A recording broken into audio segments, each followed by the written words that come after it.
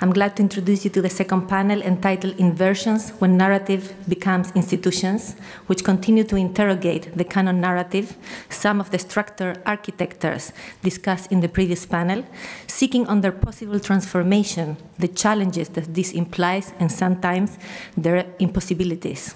How does one do things with canon narratives? How does one deconstruct and reconstruct them in the order to accommodate other realities and historical experiences, such as histories of oppression, indigenous ontologies and practices, and critics of nation?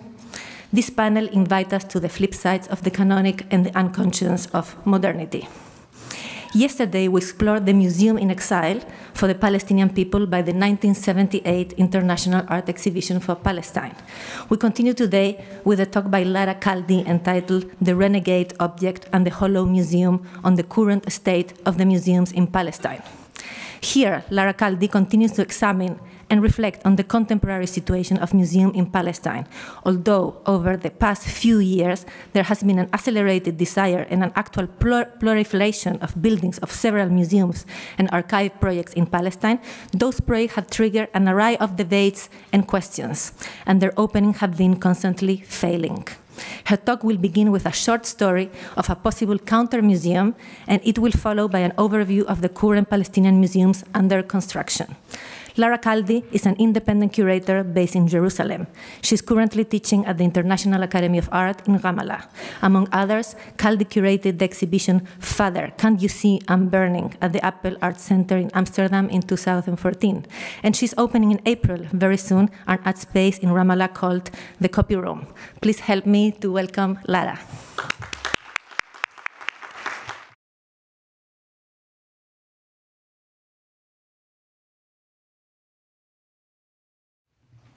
Thank you, Paz, for this lovely introduction. Thank you and Anselm for the invitation. It's really great to be here. Let me find...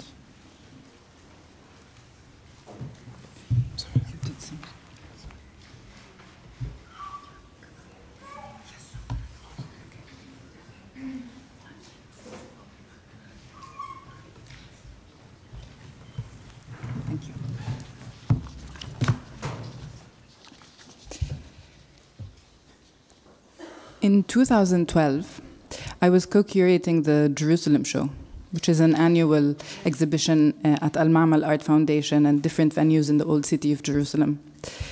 Eric Beltran, one of the invited artists, started a research project about the First Intifada, or First Uprising of 1987.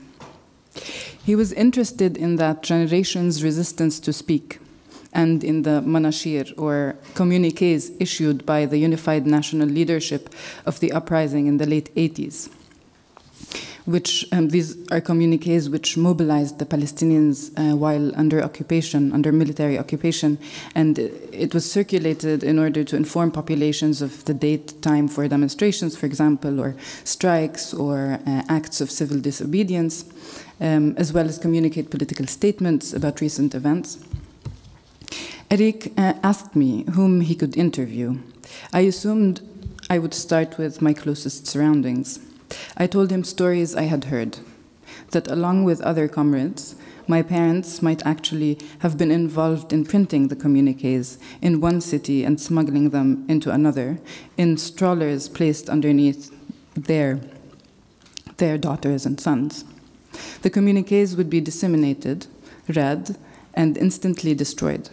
Sometimes the sudden change of circumstances, like a military campaign or the arrest of a prominent party member, would deem it dangerous to distribute them, and the group in charge of the dissemination would be stuck with piles of them that they were forced to destroy at once without any evidence which would attract attention, like a fire, for example.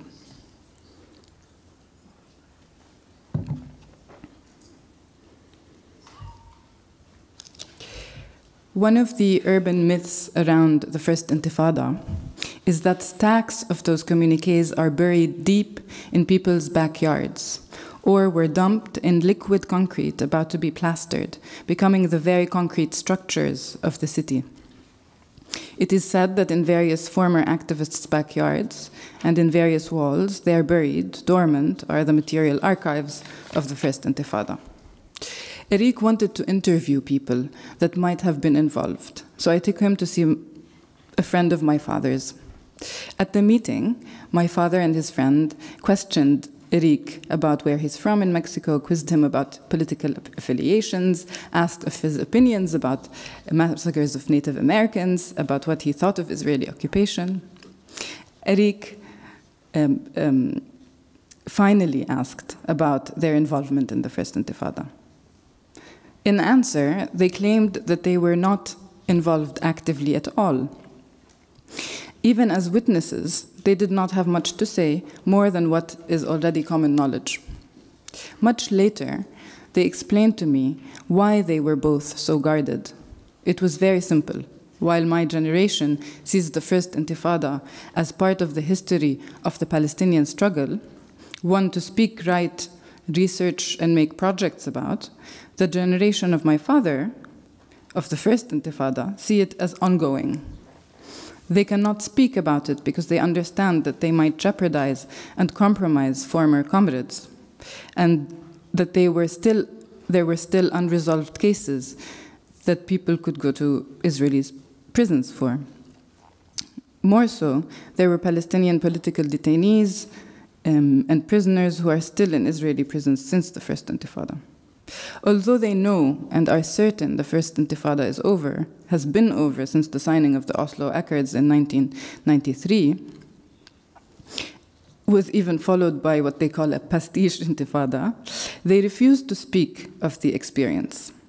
They understand that once they speak of it, once it's aesthetized in a sense, once it's exhibited, museumized, then that would mean its true death. When it is no longer deemed dangerous knowledge, when it is no longer threatening authority and power, only then will they be able to talk about it. They are also aware that the power lies in its burial and that it needs to remain dormant, that it is buried deep in the land itself in order for it to resurrect one day. It is a fugitive archive. There are archives which are forgotten, which the archive ignores or refuses to include. But here it is the archive which refuses to be included, not only because it refuses to be complicit with what the archive signifies, but also because it is aware that it needs to protect itself from an imminent threat. These objects and archives that could work as evidence to prove and criminalize their user must remain unearthed, but they also remain as the potential that lurks beneath the ground. The renegade object is that which resists entering the museum, as it is aware that once it enters the museum, it will be deemed obsolete. Over the past few years, there has been a proliferation of museum building in Palestine. While a few have managed to open, most of the museums have been failing to.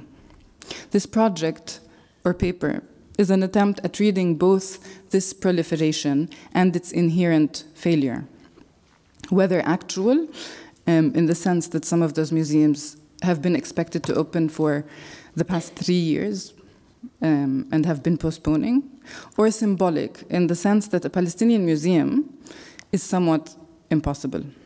These projects pose questions about the institution of the museum as such, and has the potential to reveal and change it. Conversely, the institution of the museum provokes questions about the current local context. These museums are symptomatic of many failures, be it of the failure of the institution of the museum, revealing its complicity with the nation-state and its historical relationship with colonialism, or a symptomatic death and perhaps failure of a politics of emancipation. Palestinian museums are empty museums, devoid of collections, because the material culture is either confiscated, destroyed, or lies in colonial museums or secret military archives.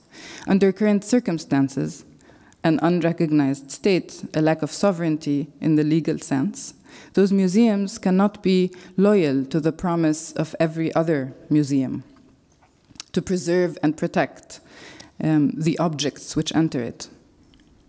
And so to collect and exhibit whatever remaining original objects would be an implicit gesture of denying the present political circumstances. We are all aware, of course, of the long history of criticism of the institution of the museum and its semblance to the mausoleum and relationship to death. Hence, the impossibility of these museums, represented by their emptiness, presents a great opportunity at thinking through a museum without collections or original objects, but is also symptomatic of an inherent resistance to announcing, exhibiting this history of a certain politics. Many other questions and conditions make Palestinian museums impossible. For example, as my friend Haytham Wardani noted, a Palestinian museum is primarily a museum of the oppressed, which is paradoxical because the form with which the institution of the museum represents history, whether of art or any other genre, its structure compels a coherent linear narrative, which is a form that in fact oppresses the voices of the oppressed. In addition, the institution of the museum has an umbilical cord connected to the institution of the state, so that we can read one through the other. In the case of the Palestinians, with the absence of the state, does the museum function as that imagined autonomous space? Does it represent the desire for a state? Is it symptomatic of a rigid nationalist agenda? Or could it be a more open museum which needs to speak with other oppressed people? How is this relationship negotiated? And how does a stateless museum function differently from a museum inside a national state? Indeed, what would a museum of the oppressed look like? These are not questions which I answer. Those are rather questions which this recent proliferation of the institution of the museum generates. Actually, those, just to note, I mean, these questions are very similar to ones which were instigated by the very well-known project by artist Khaled Hourani called Picasso in Palestine, where a room at the International Art Academy, Palestine, was converted into a humidity and security-controlled room to house a painting by Picasso, which was loaned and arduously shipped from the Van Abbe Museum in Holland to Ramallah in 2011.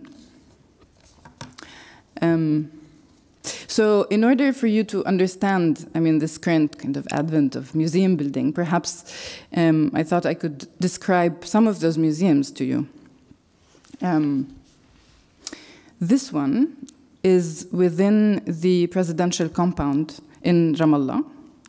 And this is the Yasser Arafat Museum, and it's a kind of memorial museum. It's a project of the Palestinian Authority under the Yasser Arafat Foundation, which was founded in 2006. The museum has not opened yet. It's under construction. The honorary chairman of the board is the Palestinian president, Mahmoud Abbas, while the actual chairman is Arafat's nephew and former foreign minister, Dr. Nasser al-Qudwe. The museum was designed by Palestinian Jordanian architect Jafar Tuqan, who also designed the Mahmoud Darwish Museum, which opened 2 years ago in 2012, and it hosts a very small permanent collection of the renowned poet Mahmoud Darwish.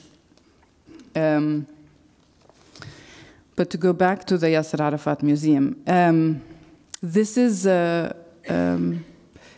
inside the museum, so it's basically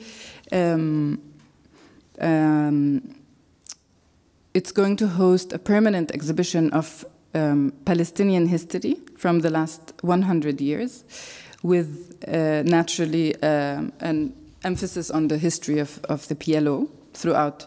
The corridor is going upwards. There are about 4 ramps until it's leading to the former headquarters of the late president, and you could see the rooms and the meeting, the private bedroom and the meeting room of the late president while he was under siege in 2000, from 2002 till 2004, in the presidential compound. I mean, objects that will be exhibited are some of the gifts given to Yasser Arafat from people and different presidents. But what I know about it, what I know from different people is that there is a ongoing debate about how to show this history, which periods to emphasize, for example, besides the Nakba, the different intifadas. But it is a very kind of national. It's a very kind of selective kind of PLO-centric historical timeline.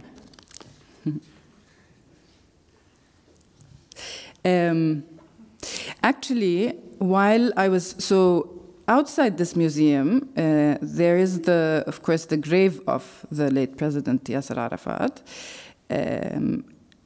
and so it is a mausoleum in that sense.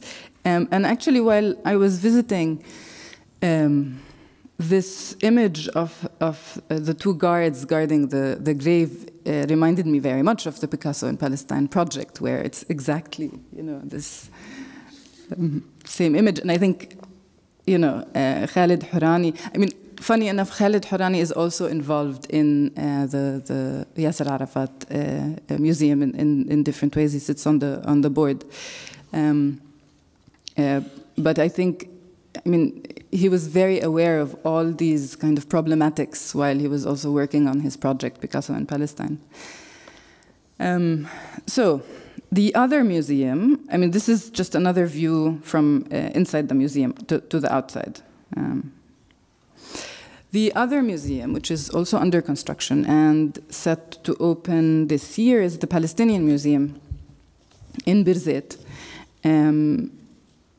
The project was started in 1998 by the Welfare Association as a Nakba Memorial Museum at the beginning, but soon changed into a more open structure when the board hired Palestinian-American academic Bshara Doumani, who is now professor of modern Middle Eastern history at Brown University, where he put this idea of the satellite museums, so that the building at Birzeit is only one part, and where other satellite museums, wherever there's Palestinian diaspora around the world, will host exhibitions. Indeed, this is still the case. In May, while the building in Birzeit opens, another exhibition by the Palestinian Museum titled At the Seams, A Political History of Palestinian Embroidery, will open in Beirut. The Palestinian Museum has been publishing research for the past 2 years, which I quote and use in this paper, and also participating in cultural events in Palestine before its official inauguration. There's a very specific focus on research, which is historical, factual research, I think. So, for example, one of the projects of the museum is the Palestine Historical Timeline, which is being developed in collaboration with the Institute for Palestine Studies. And as you can guess from the title, it is a historical timeline of modern Palestinian history. So very similar to the Yasser Arafat Museum. This historical timeline is going to be online. It was being worked on as an online kind of part of the museum. Other projects are a family album, and it is not clear whether the museum will be housing a collection yet, and of what exactly. Until very recently, the plan was to host an archive of documents and images, but the building indicates that it will be hosting a collection of artifacts. The exhibition hall, which is actually the smallest part of the museum. It's a very small museum. The exhibition hall is 500 meters square, has no natural light. Is clearly designed for preserving a permanent collection. most of the museum is dedicated to storage areas. And it's designed by a Dublin firm, Hannigan Peng Architects. It's on top of a hill in Birzeit, right next to the main Palestinian university, Birzeit University, right next to the campus. And it's 15 minutes away from Ramallah, north of Ramallah. Other museums, so this is the garden, where the plants are kind of indigenous Palestinian plants. Other museums which are under construction, quickly, is Al-Riwaya, or Narrative Museum in Beit Lahem, still hasn't opened, City of Ramallah Museum, the Museum of Natural History in Beit Sahur, the Museum of Destroyed Villages, many others. Also abroad, there's a really interesting museum that has recently been announced. It's, interesting in parallel to the exhibition of Rasha and Christine. Here, it's the Modern and Contemporary Art Museum Palestine, which historian, poet, and UNESCO Palestinian representative Ilyas Sanbar is working on, where works of art are being donated by international artists. Already, I think they have tens of works in the collection, and will remain in the custody of the Institute du Monde Arabe in Paris, and probably tour until they can eventually return to Jerusalem, where the museum will eventually be. Actually, Ilyas Sanbar gave a really interesting paper at when this same exhibition was exhibited in Makba. He gave a talk titled Musée de la Vide, a museum full of emptiness, explaining that a Palestinian museum should be a museum full of emptiness, with different anecdotes. Other museums, there are online museums, like, for example, an online Nakba museum, which is a private endeavor funded by Qatari philanthropists. This is a really strange museum that opened about a year ago. It's the Russian museum in Jericho, and it's built on this land previously owned by a Russian, the Tsar, and then handed back over to Russia in 2008 by the Imperial Orthodox Palestine Society. So you have these museums mushrooming, these different museums, Palestinian museums are museums of the future, really. Not the past. One assumes that every museum contains objects that were made in a chronological kind of order that has already passed. The Palestinian museum's objects belong to the future because they are not yet at the museum. Palestinian museums are really empty museums. In an unpublished manuscript titled Heritage and the Struggle for Palestine, author Chiara De Cesari traces the blueprints of Palestinian public museums in the end of the 90s and early 2000s and their failures. De Cesari writes, "In spite of the richness of the archaeology of the region, one of the problems of the Palestinian Authority museums is the lack of artifacts. The majority of movable Palestinian cultural property is in Jerusalem or in Israel or in the collections of international colonial institutions such as the British Museum." End of quote. The lack of objects, artifacts, or art collections in Palestine is due to the dispersal of the Palestinians and their material belongings, the confiscation of land since the Nakba of 1948. And the British mandate before that. Most museums under construction, like the Palestinian Museum, and another museum, which is Al-Riwaya Museum in Beit Lahem, which are due to open in Ramallah and Beit Lahem in 2016, will not be exhibiting objects, or at least their present collections consist of video and audio material, which are stories about objects and events. In fact, also the Yasser Arafat Museum uses a lot of audio and visual material. In a booklet called Al-Matahif al-Falastiniya, or Palestinian Museums, published in 2014 by the Palestinian Museum, accompanying a pre-opening exhibition, 39 Palestinian museums are listed, of which 3 are outside historical Palestine. The museums representing individuals like Mahmoud Darwish, like poet Mahmoud Darwish, do have a collection of personal objects. However, when it comes to more collective museums, those are mostly either exhibiting scarce and dubious kind of archaeological objects, heritage objects, or folkloric objects, as most of the museums contain everyday garments and objects that Palestinian individuals gifted to the museums. One of the really my favorite examples is an object exhibited at a museum called the Palestinian Heritage Museum in Tyra in Lebanon, in Sur.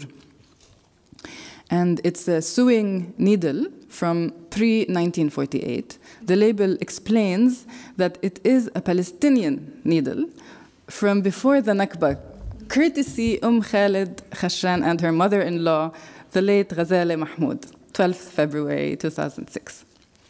The label refers to a needle which the two ladies carried with them from Palestine when they became refugees during the Nakba of 1948. And one is sure that what Khalid left in Palestine were many more objects and belongings than this very needle. One cannot help but ask what made Khalid give away the needle, as there is nothing about the needle that actually looks like it was manufactured and used pre-1948, right? In Palestine. But that is because Khalid and the museum curators are very aware that it is the museum which makes the needle look like it is pre-1948 and not the object itself. The museum's mission, this particular museum in Tyra, is to collect objects from Palestinians pre-1948. Most of the museums listed, especially the 2 in refugee camps in Lebanon, are small heritage museums whose mission is to prove to the Israelis and the world that the Palestinians did inhabit Palestine before 1948. It is worth to note here that the Palestinian Museum also started out as a project for a museum for Palestine pre-1948. One that is very similar to those small dispersed museums, but on a bigger scale. And one of the problems that it had was that it could not locate, this is according to the museum, nor collect objects that it could exhibit. All the objects in the aforementioned museums are mundane and personal and kind of unscientific in the sense of a historically sound classification. But most importantly, most of these museums are personal initiatives by public figures in their locales or the community. The second half of these museums, right, and these museums are ones which are, open, functioning, are the museums which the Ministry of Antiquity in the Palestinian Authority opened, mostly in the early 2000s. For example, this one is the Hisham Palace Museum in Jericho. This is a site-specific museum. It's an important early Islamic archaeological site that was excavated by a Palestinian and British archaeologists in 1930s until, the excavation started in 1930 and ended in 48. And in 1948, most of the findings were seized by the Israeli authorities and exhibited at the Rockefeller Museum in Jerusalem instead. The Rockefeller Museum in Jerusalem was actually called the Palestinian Archaeology Museum before then. There is also this, the Samaritan Museum. It's a museum of the still living Samaritan community's heritage and history in the West Bank. It's a small museum for a Palestinian kind of ethno-religious group closely related to Judaism that have remained in Palestine and are considered the smallest ethno-religious group in the world. The booklet mentions that several Old Testament Torah from the collection of this museum were stolen. Both museums contain few objects on display and of whatever remains after looting and confiscation of objects.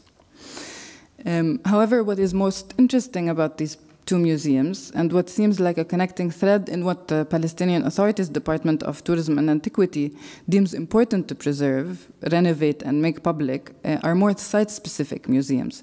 Ones where, even though most of the objects are looted or have disappeared, the site itself, I mean, so in the cases of those museums, the ruins of the Hisham Palace and the living culture of the Samaritans are still visible.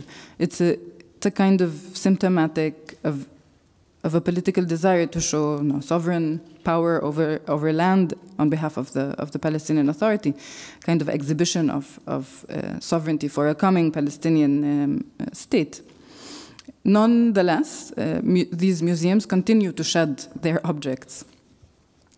There are many examples and stories of missing and lost Palestinian archives, paintings and objects that could theoretically also be housed by all these museums and the ones due to open shortly, that until this day are still disappeared.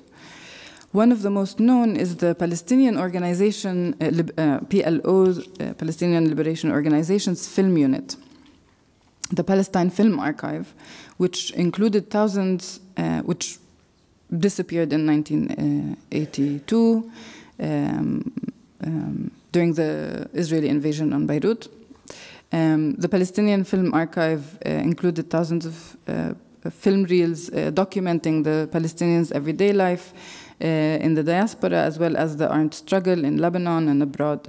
The archive included collaborations on feature and documentaries, such as between the well-known films between the Japanese Red Army and the left-wing Palestinian political parties. This archive disappeared in 1982 during the Israeli invasion, and the loss of this archive has been actually a subject of many Palestinian films, some of which are Kings and Extras by Azza al-Hassan, For Cultural Purposes by Sarah Wood, and most recently Off Frame by Muhannad Yaqoubi. The whereabouts of this archive were never found out, and there are only stories and oral accounts of what might have happened to it. Some say it has been burnt, looted, dispersed among many Palestinians in an attempt to salvage it, or a combination of all three. But this actual loss, right, or emptiness the archive has produced is what generated a kind of poetic production that is neither nostalgic nor attempts to reassemble the past, but is pointing to the hole in the archive that is caused by the loss of the archive itself. And even more so, it is interesting to compare how the PLO in Lebanon started becoming and acting like a national institution by centralizing archives, which could be read almost as a struggle to, or attempt to enter the canon of history, speaking of canons, with the struggle inside the occupied territories during the First Intifada, where there seems to have been an awareness that the struggle is against the institution represented by the state, right, and embodied by an instant destruction of the means, right, of resistance. So even though there is currently a strong desire to historicize and monumentalize Palestinian national history and identity in order to build upon these foundations a material testimony for a Palestinian nation state, the emptiness that is left by the disappeared, looted, and lost archives and objects resists this pull. Well, I mean, film archives and whole exhibitions are not the only example of lost artworks. It seems that losing objects and artworks became somewhat a Palestinian tradition, one that is not only practiced by the Israelis, but that takes place because the destination of return, usually Palestine, is continuously shifting. In an article titled 17 Lost Exhibitions, by Jack Persekian, the former director of the Palestinian Museum, the one in Birzeit, introduces a research project done by the, like a survey kind of research done by the Palestinian Museum on lost collections of artworks in Palestinian art exhibition history. Persekian writes, indeed, it was the realization of a pattern. I'm almost done. Okay. Persekian writes, indeed, it was the realization of a pattern of loss not only of single works of art, but of entire curated exhibitions of Palestinian art displayed all over the world that inspired the Palestinian Museum's latest research project, 17 Lost Exhibitions. The survey was carried out on dispersed exhibitions from the 1970s until 2014, where the information was pieced together from individual and sometimes opposed testimonies by those involved in the exhibitions, as documentation of the exhibitions was scarce or had mostly vanished. The exhibitions chronicle different stories of loss, so sending paintings abroad to Europe or America for an exhibition where the paintings do not find their way back out of negligence, or the artworks tour to different parts of Palestine where they're confiscated by Israeli soldiers in a particular city, or destroyed during clashes. For example, a collection of the Ministry of Culture that disappeared during an Israeli incursion in Ramallah in 2002. Others, for example, are sent for an exhibition in Tunisia to end up as part of the collection of the Tunisian Prime Minister, and so on. The information in the published research results focuses more on the circumstances of the loss of these artworks, rather than which artworks or collections were lost. In Persekian's introduction, which I assume here now, Persekian is kind of expressing a certain narrative of the Palestinian Museum. There seems to be two discourses being communicated simultaneously. One is that the museum's sense of national responsibility, and that this research is conducted partly so that it instigates the process of a kind of repatriation of those artworks. Why else would the Palestinian Museum initiate such research? Persekian writes, in this context, the publication of the newsletter, whose initial investigation into the matter goes deeper than any undertaking so far, was something of a bold move, especially since the research cannot guarantee that it will lead to the successful recuperation of any of the paintings or even the discovery of their exact whereabouts. So it is not really the return of the artworks or even the artworks themselves that are being emphasized by the research again. Somehow, it seems that what Persekian is insinuating is that the museum is where loss is perhaps simply registered, but, and again, another quote. I will skip that because I don't have a lot of time. So one of the underlying messages of the research project is also to disclose that Palestinian heritage and collection is neglected, is not cared for and preserved aptly, right? And at present, the responsible body for this would be the Palestinian Authority's Ministry of Culture. The Palestinian Museum promises that it will act in its place, right? That with its preservative powers, it will protect this loss from taking place again. So I quote from Persekian again. The second motivation for the research, however, is to produce a survey of past exhibitions that shows the mistakes that have been made and the problems that have been encountered, in the hope that we and our fellow institutions across Palestine will be able to learn from them. With the political situation in Palestine remaining as it is, the future of Palestinian art and museums cannot be a certain or a safe one. But with projects like this, we are working to strengthen its foundations and set it on the best possible course. End of quote.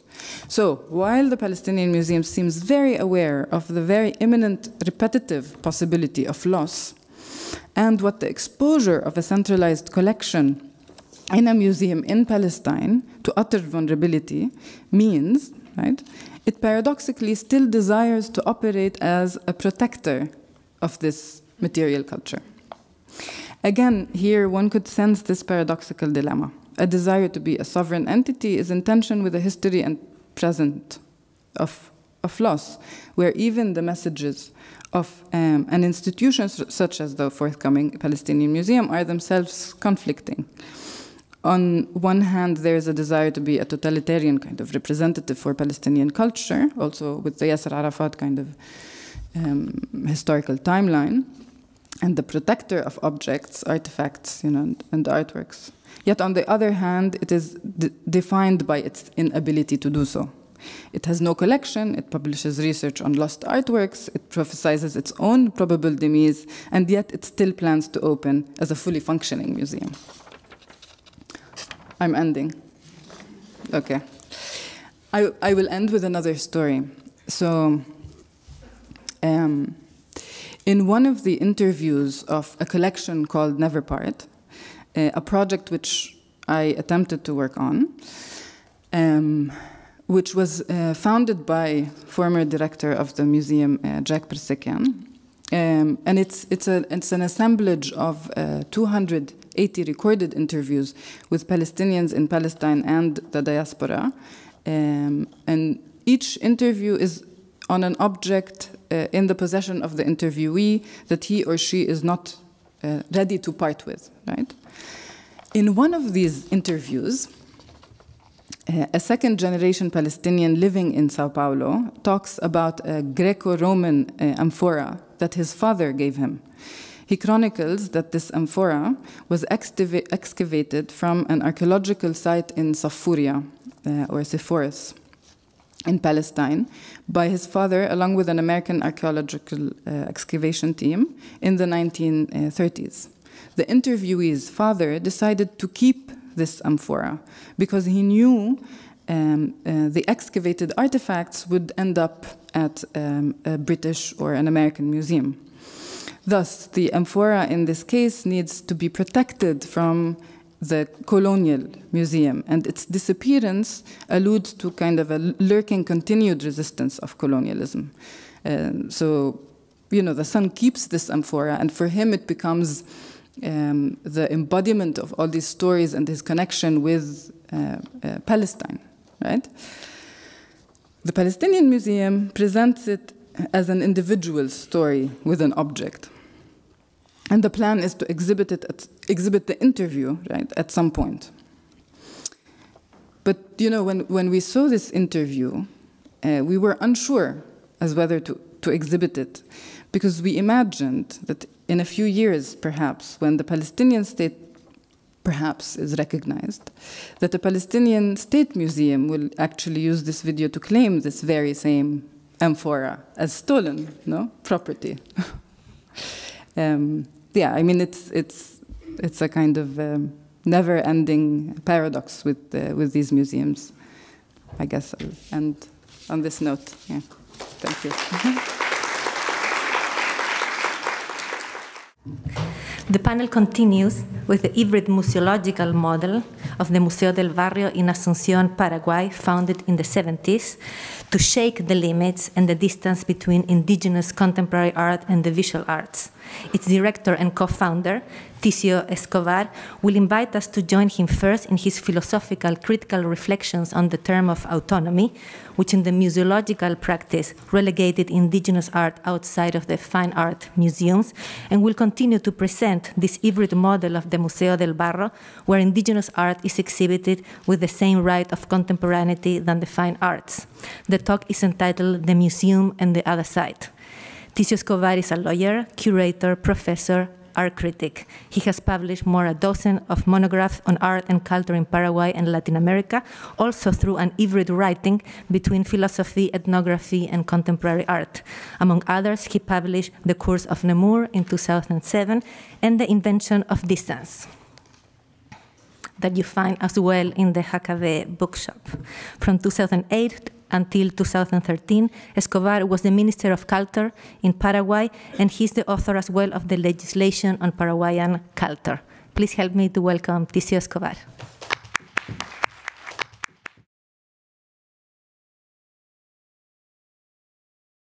Well, good afternoon. I'm sorry for talking in Spanish.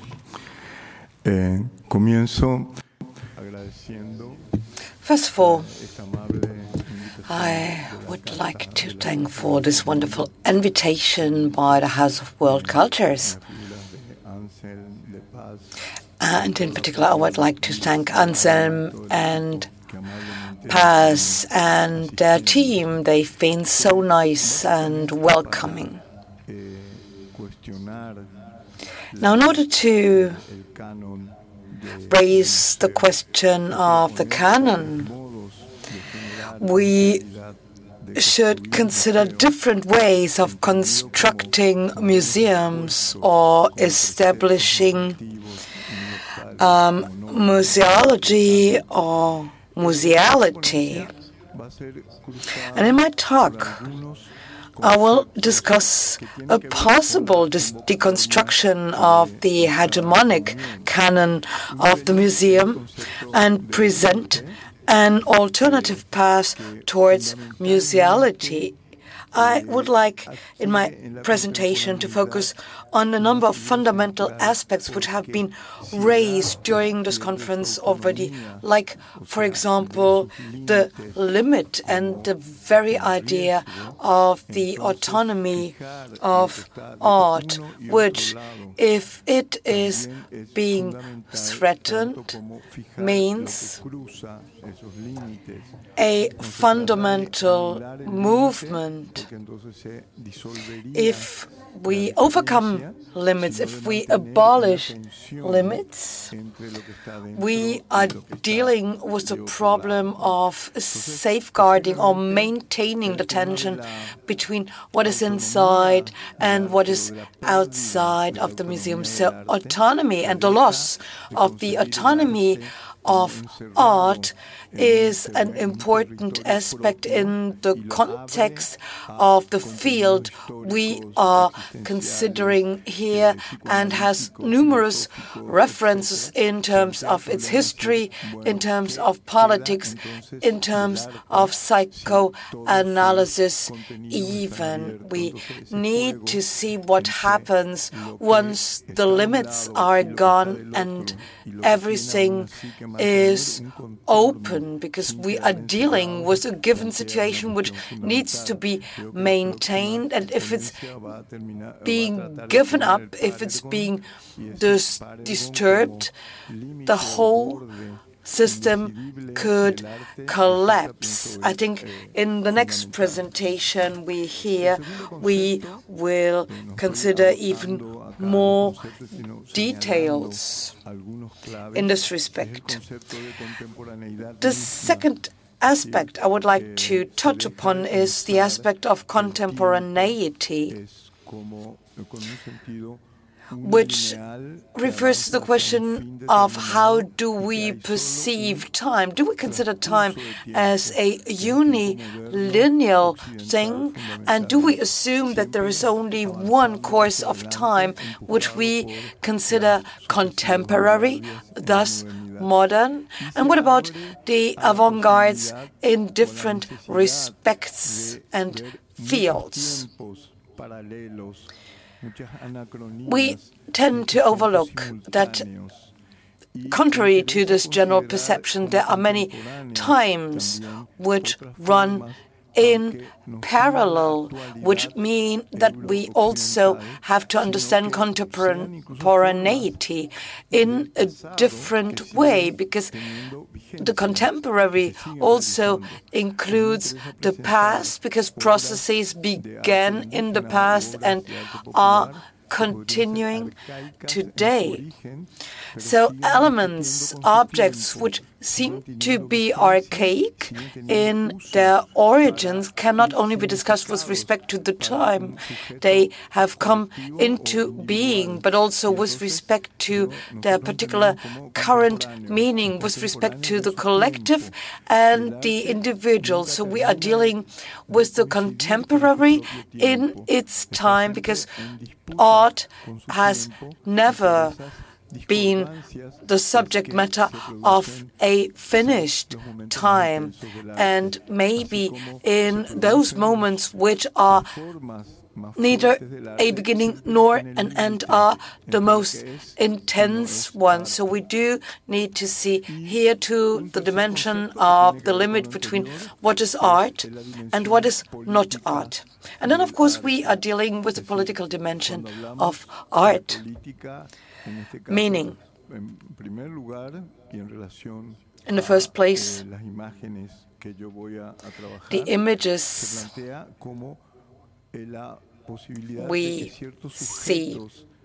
I will show you a number of images which are clearly referring to people who were made invisible in order to clear them from the political and cultural maps. And this is not only referring to artists who produce works of art.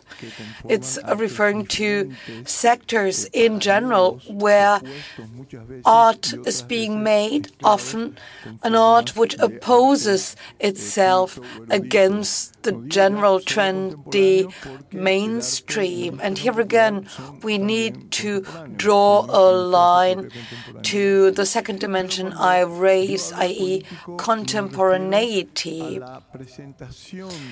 Now, the political aspect also refers to the way we present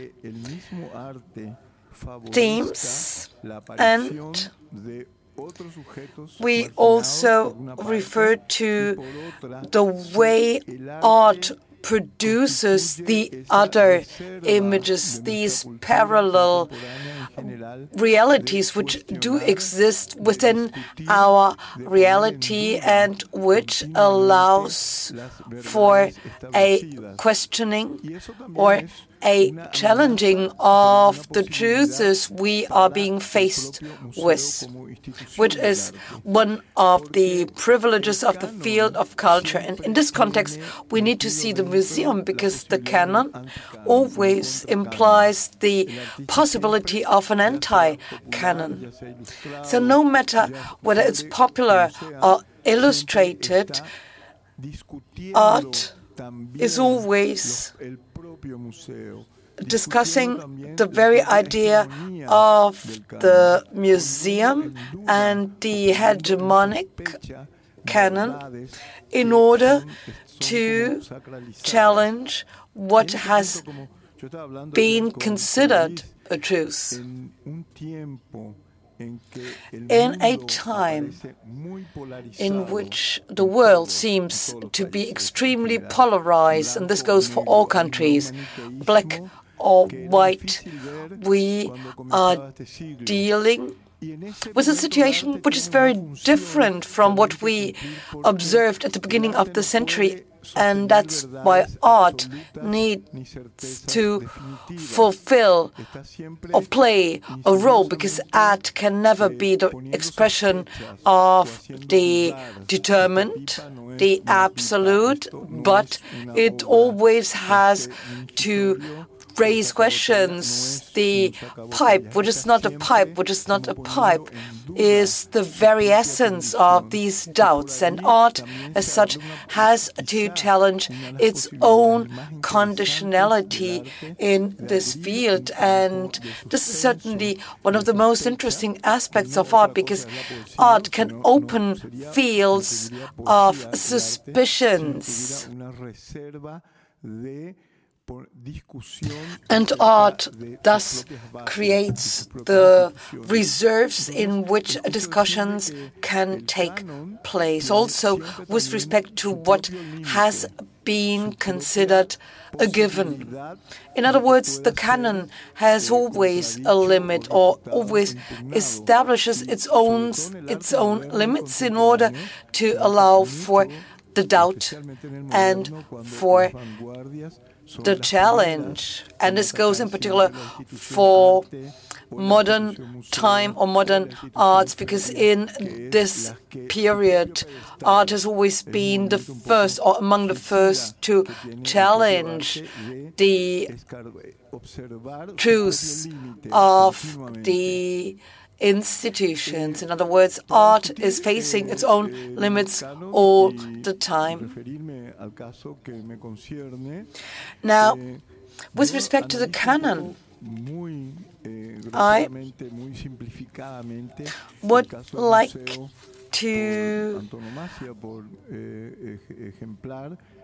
focus on the case of the traditional museum as it was set up in the 19th century, which is, so to speak, the very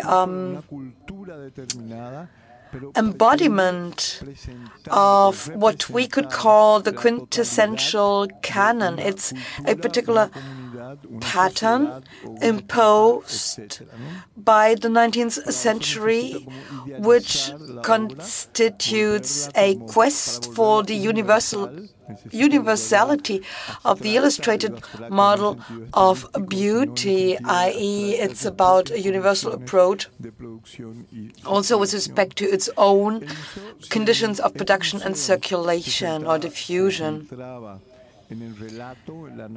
This particular museum is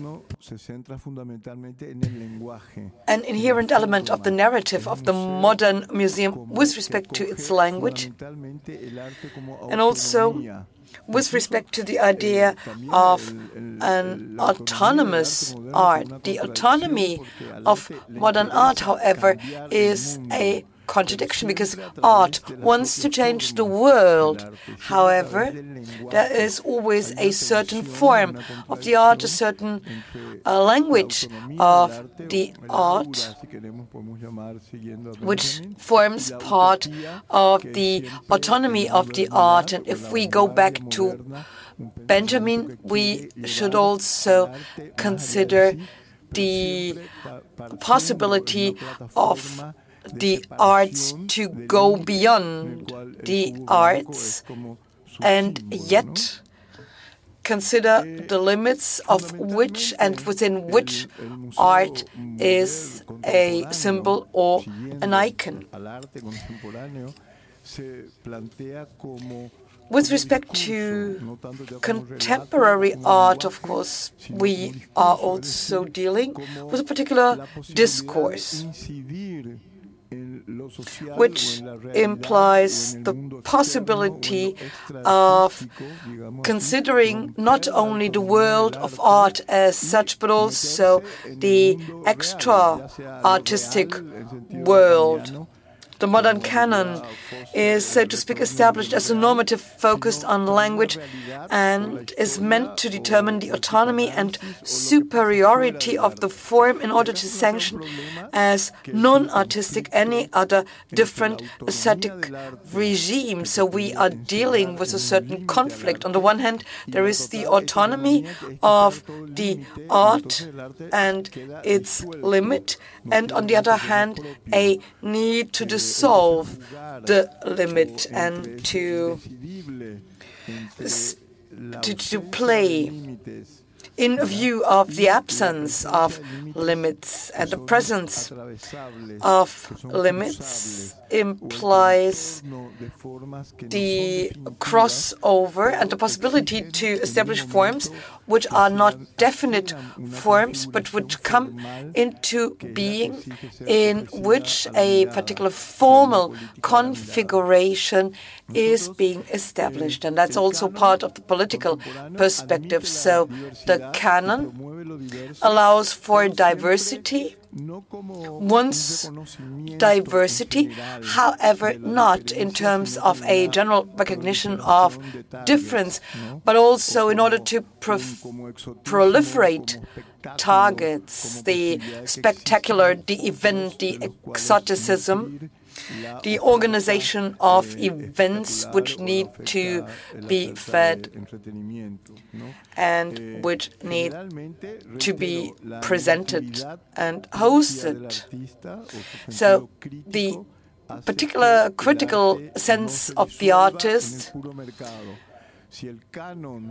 is an aspect that matters here as well, because the artist would not want let art be dissolved on the market, become subject to a commercialization. So we are dealing with the normativity of the aesthetic form and the autonomy of the art, which at the same time is, however, controlled by the market, which is, however, a subject matter also on a global market. And here, in addition, technology and an event society or culture of event matters or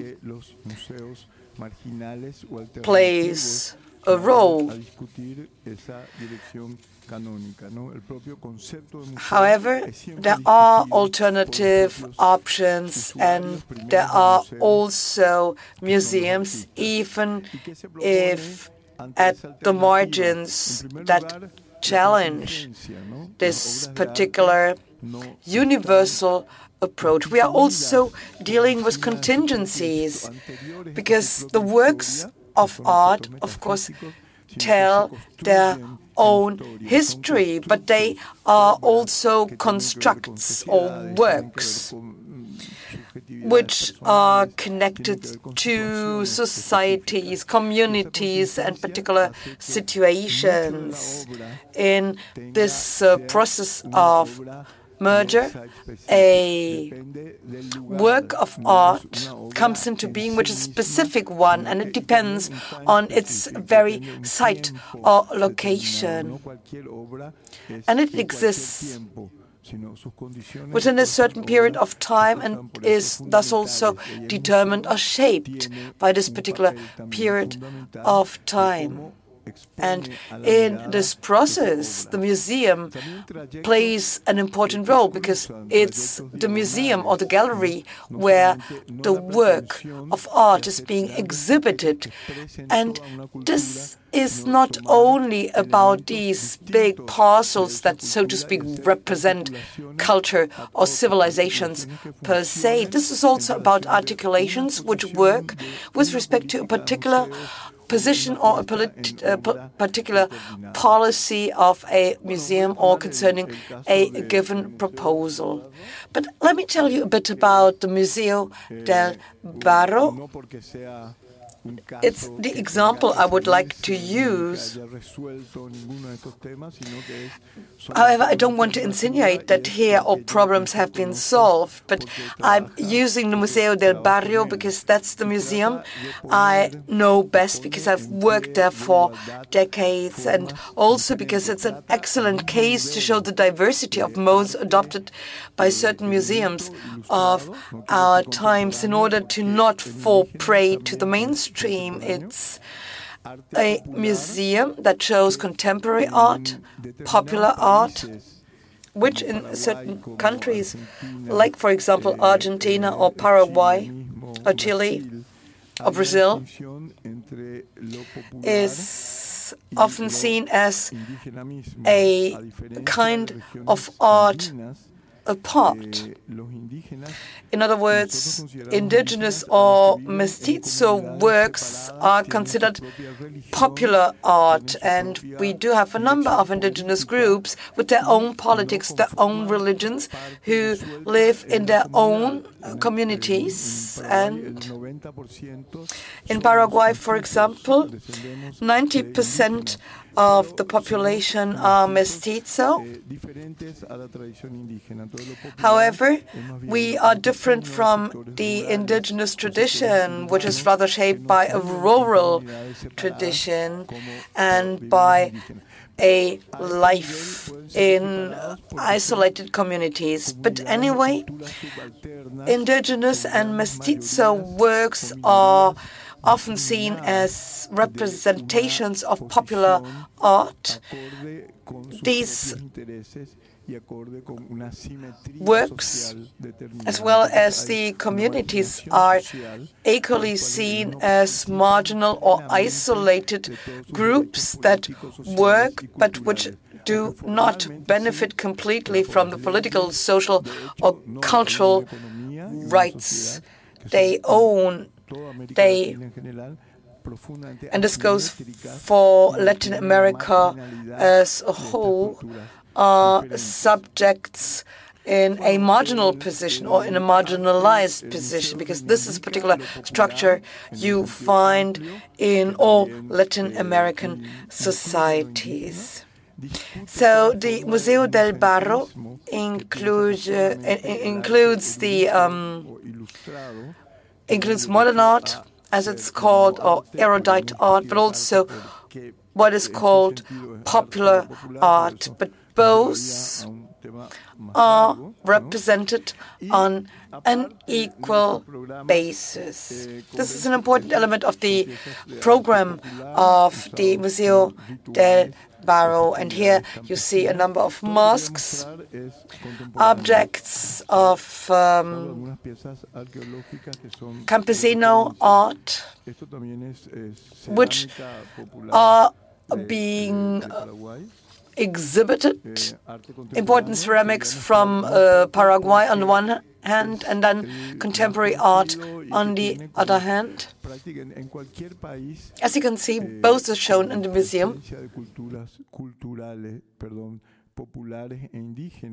Now, in most countries where you find indigenous popular art, you see a major difference between the erudite culture of the given country and the popular culture. And what you see in Asunción, Buenos Aires, Caracas, or even Berlin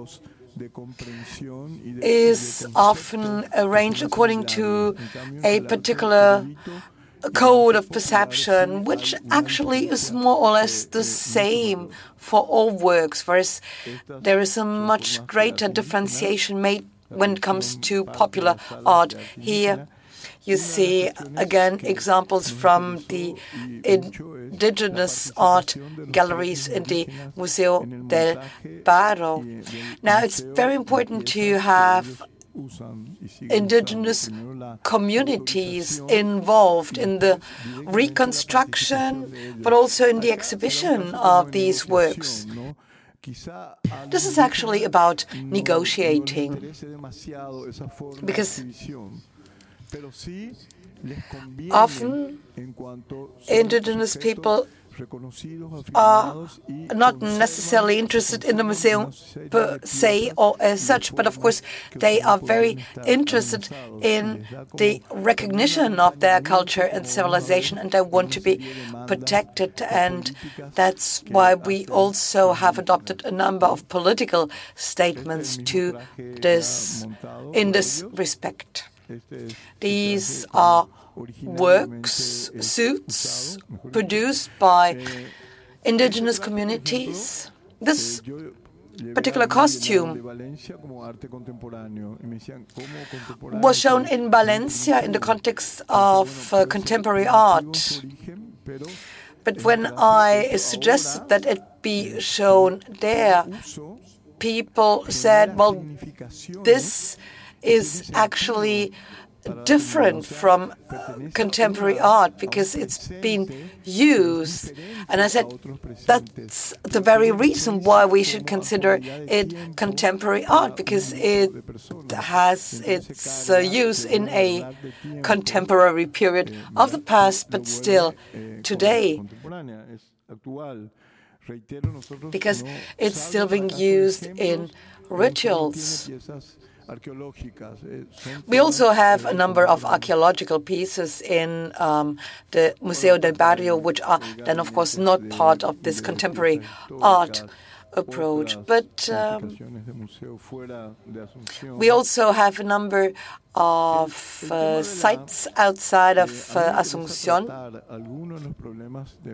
Well, we try to focus on the possibility of solving the problems of contemporary art as a whole. And this is, by the way, the reason why I am showing these pictures to you. One of the most important conflicts of contemporary art is how to approach a given form or beauty if you remain a prisoner of this particular form or beauty. Any art which fulfills a function, which has a purpose, is not art. Normally, art is what does not fulfill a certain purpose, and this is also an element of the idea of the autonomy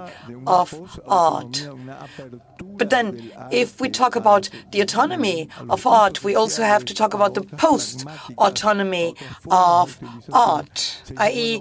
a much more pragmatic approach and the use of objects. The question is, however, how do we preserve or protect art, which is a powerful expression of form and beauty, and the use of the latter in order to not have the work of art lose its social function. Of course, we are dealing here with a much more intense form. Here, you see a crown of a chief or a warrior,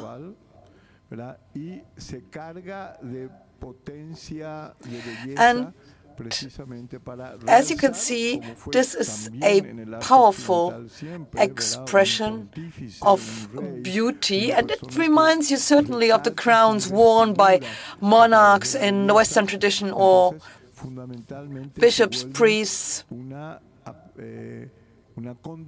And at the same time, you see the condensation of forms. These pieces are still being used by community leaders. For example, as you can see here on the picture, there is a group of leaders of the community who meet the senior judge at the Supreme Court of the country. So these are objects which are beautiful and eternal, and they are still being used. Here you see a rural ritual representing the battle, because of course there have always been antagonisms of ethnic groups, but also fights between women and men. And the old rituals or traditions are being reenacted today. Of course, the forms here are much stronger or much more powerful than the function. It's therefore not a purpose as such what is enshrined in the object. Here, another picture showing a contemporary costume, certainly of indigenous and colonial origin, but used today, still today, in popular festivities and celebrations. And of course, this is also something which has to do with imagination, with fantasies, with a very powerful aesthetic expression. The political question is certainly also an aspect in the focus of the Museo del Barro, in particular with respect to the claims made by indigenous communities, with respect to their autonomy or self-determination, but also with respect to the right of education and the right to land.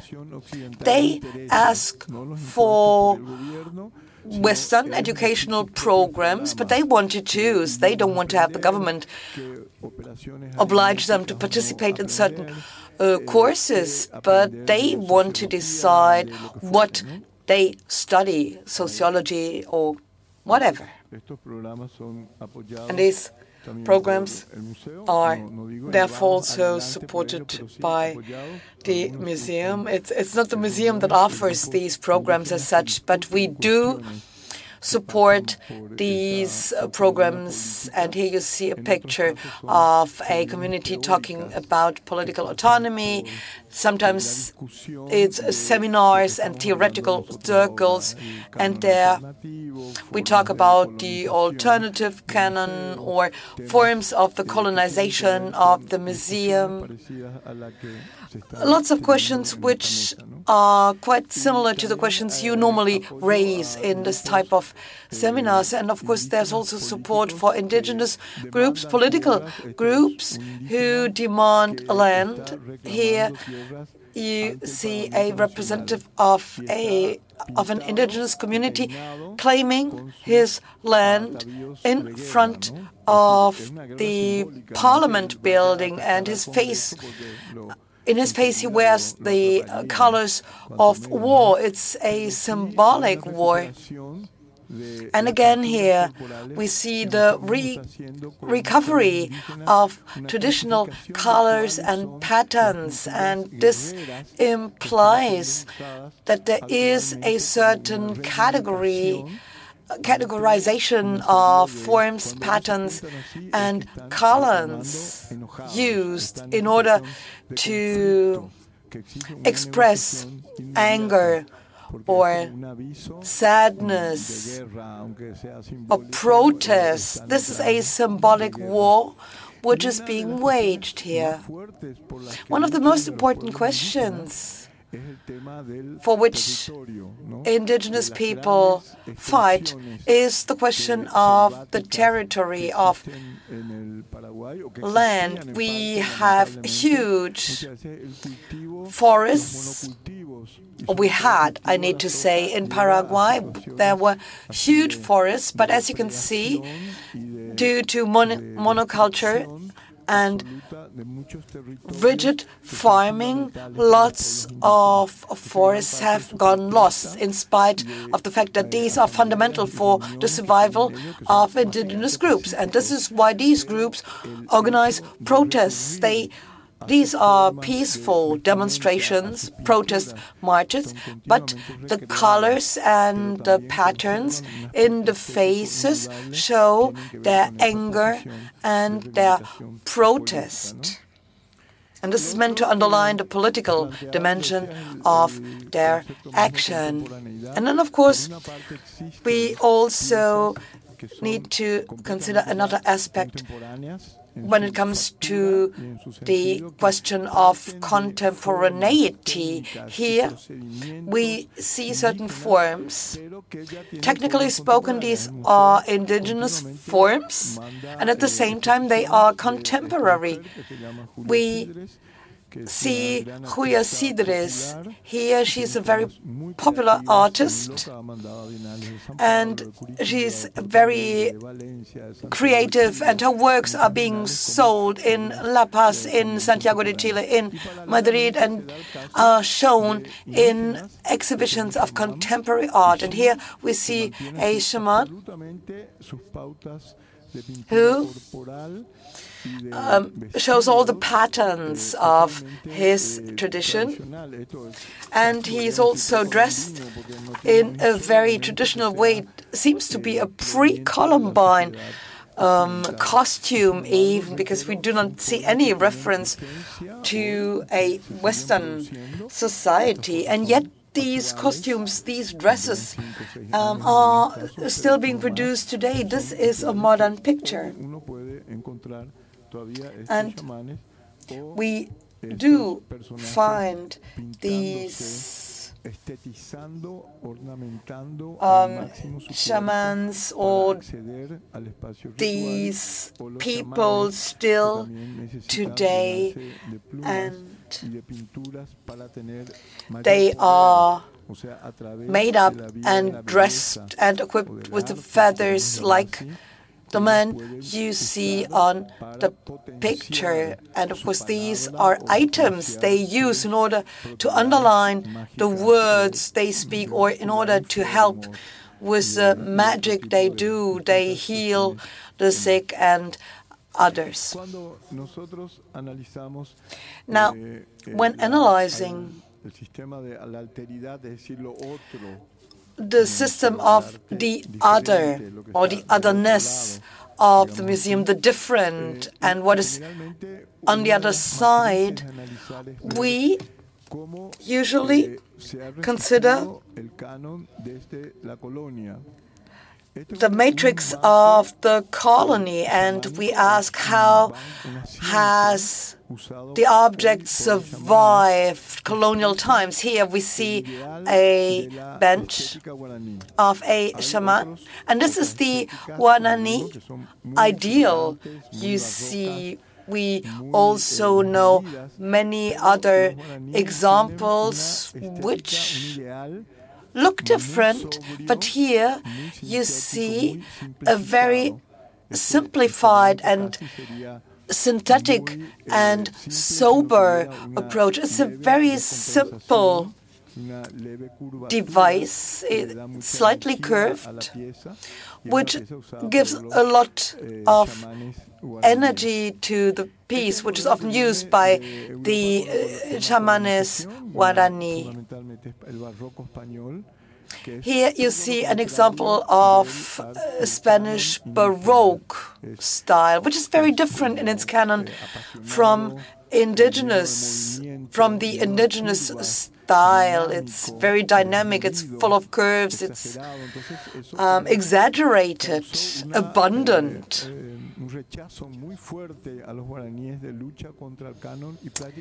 And it's a clear opposition which you see in this particular figure, copied by the Guarani, in opposition against this abundant, exaggerated representation of the Spanish Baroque style.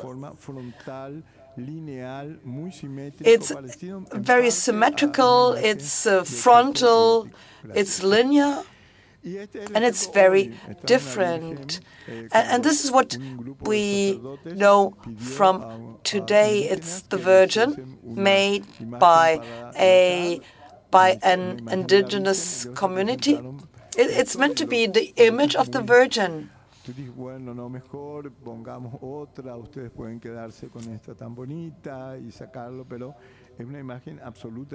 And this image again shows the very simplified approach. It's a very brutal and direct and schematic approach. And you also find examples of contemporary popular art, which again plays with the idea of the Baroque style, however, in a much more simplified, much more linear way. This item avoids any element or insinuation of movement. There are also other examples like this one, which shows that rituals are being maintained, and the dresses or costumes which go along with the rituals, like these pre-Columbine tunics. And the female costume, for example, shows that the women also are recovering a position which used to be an exclusively male one, the Tiriganos, for example, where you see a postmodern, multicultural mix in the costume and in the hats. In other words, the cultures, the civilizations are not being destroyed or lost, but they become objects in a process of transculturalization and lead to completely new forms, like, for example, an indigenous sketch. In the past, traditionally, indigenous communities did not sketch at all. Thank you very much for listening. David T. continues with the lecture Unframing the Nation, Paragon and Radical Allegory, so more unframing, is an incisive analysis on the ambiguities, tensions, inversions, and critique of the spatial, graphical, and ontological frame of the nation through the contemporary artistic practice by several artists such as Rikritira Vanilla, Arin Jungang, and Achita Punk. Please help me to welcome David T. After I introduce him. David T. is a writer, curator, and researcher based in the National University of Singapore, specialized in Southeast Asian contemporary art. Among other projects, he has curated Transmission at the Jim Thompson Art Center in Bangkok in 2014. And he's also a director of the Future Project, a gallery and project platform in Singapore. Welcome, David.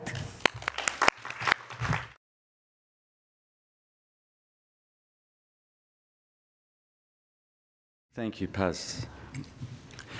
A canonical text is one that's become sacred, a touchstone shared by all subsequent authors in a given place or tradition. I'm going to cast some doubt on the sanctity of an art historical canon in Thailand, but I wanted to start on a surer footing. Architecture might have offered that, but my expertise falls short. With narrative, however, we're on somewhat firmer ground. Thailand's text, if you like, a national myth, the Ramakien, is a version of the Hindu epic, the Ramayana, brought to Siam by Indian traders in the 8th or 9th century, then localized over 1,000 years, largely under royal imperative, as by the first king of the present Bangkok dynasty, called Rama I, after the Ramakien's hero, and his son, the second Rama, in their rebuilding of Siam after its defeat by the Burmese in 1767, with the possible exception of the Jataka, or the stories of the lives of the Buddha. No other story is as canonical. Not only has it given its narrative to the architecture of social life, it also provided an architecture of narrative per se, across all figurative and historical traditions, oral, literary, performative, as well as visual. But if I speak of a canon, it's important to remember that this architecture was furnished not by nation as such, but by a dynasty. One prophesied, not incidentally, to come to an end with its current 9th reign. We'll return to this terminus. For now, let me note briefly a few things about this canon narrative. One, it has no author. At least its supposed 4th century BC author Valmiki has been all but eclipsed by those who have commissioned the recension of the text. These quasi-authors are sovereign. Two, that it's an origin, but there's no fixed or authoritative version. Its authority consists rather in reiteration. And to that extent, it's alive and responsive to the present. Thirdly, from the point of view of modern nationalists, it's marked in every dimension by otherness, geographic, ethnic, religious, linguistic, but is nevertheless properly and indisputably Thai. Now, I've just written a book about Thai contemporary art, and I realise I haven't given nearly enough thought to questions of canonisation. The chapter that I'll remix today would definitely benefit from that reflection, and I'm grateful to Anselm and Paz for the opportunity. The terms in which the question of the canon has been asked here, and surely it can only be put in this day and age in question and as a question, present me nevertheless with a dilemma. Not only would it be difficult for me, and alienating for you, to identify a canon proper to that place, but one would also stray quickly into the question of canonicity, its conditions of possibility, if you like. Questions which, while interesting in a general way, would be more about socio-historical specifics than the entanglements between Thai art and a wider world. So let me displace slightly the question of a canon in favour of another which is philosophically fundamental to it, for Foucault certainly, that of limits. And I have in mind here a preface to Transgression rather than a History of Madness. Of a relation then to the limit in the most abstract sense that would define both the amplitude of art and the sovereignty of the artist with respect to both art's outside, a public discourse, posterity, etc., and to its inside, its forms, the limits of the work. In both respects, we'd be asking not about the separation of included from excluded, within from without, but rather about that which is neither exactly inside nor outside, a limit that's neither of the work, properly speaking, nor quite outside of it, a site designated by Jacques Derrida, some of you will recall, as the frame or parergon. Now, today I'll be referring to 4 artists in some detail. I just want to plot very briefly their positions with respect to a putative national canon. All are Thais who have won national accolades. 2 are graduates of the National Art Academy, but none of them really belongs to a national canon. 3 have received the Mid-Career Silpatorn Award. The 4th, Arin, did a national pavilion in Venice in 2013, but none are national artists, capital N, capital A. The more prestigious anointment conferring a monthly pension, health benefits, and generous provision for one's death in the form of a funerary biography. They made their names just too late for Apinan's seminal 1992 scholarly art history. None has had a retrospective in the Academy or in Bangkok's other municipal institutions. In the absence of national collections, only a few of their works, not their most important, have been collected in Thailand by private patrons. While outside Thailand, all have entered major public collections. The list would include MoMA, Guggenheim, Tate, the French Fonds National, others in Spain, Japan, Hong Kong. Apichatpong is the only Southeast Asian with a Palme d'Or from Cannes. Araya and Arin are somewhat less collected, but are in important regional collections in Australia, Singapore, and elsewhere. So their canonicity then has 2 distinct essential facets. Though recognised at home and abroad, they're only admitted to the outside canon of the advanced capitalist world. Maybe the 2 facets negatively define one another, and certainly casting an eye across the national pantheon, artists with both state institutional plaudits and Thai market currency, say, one doesn't find too many conceptualist noodle chefs, nor queer cineasts, nor post-minimalist installation makers, nor female necromancers.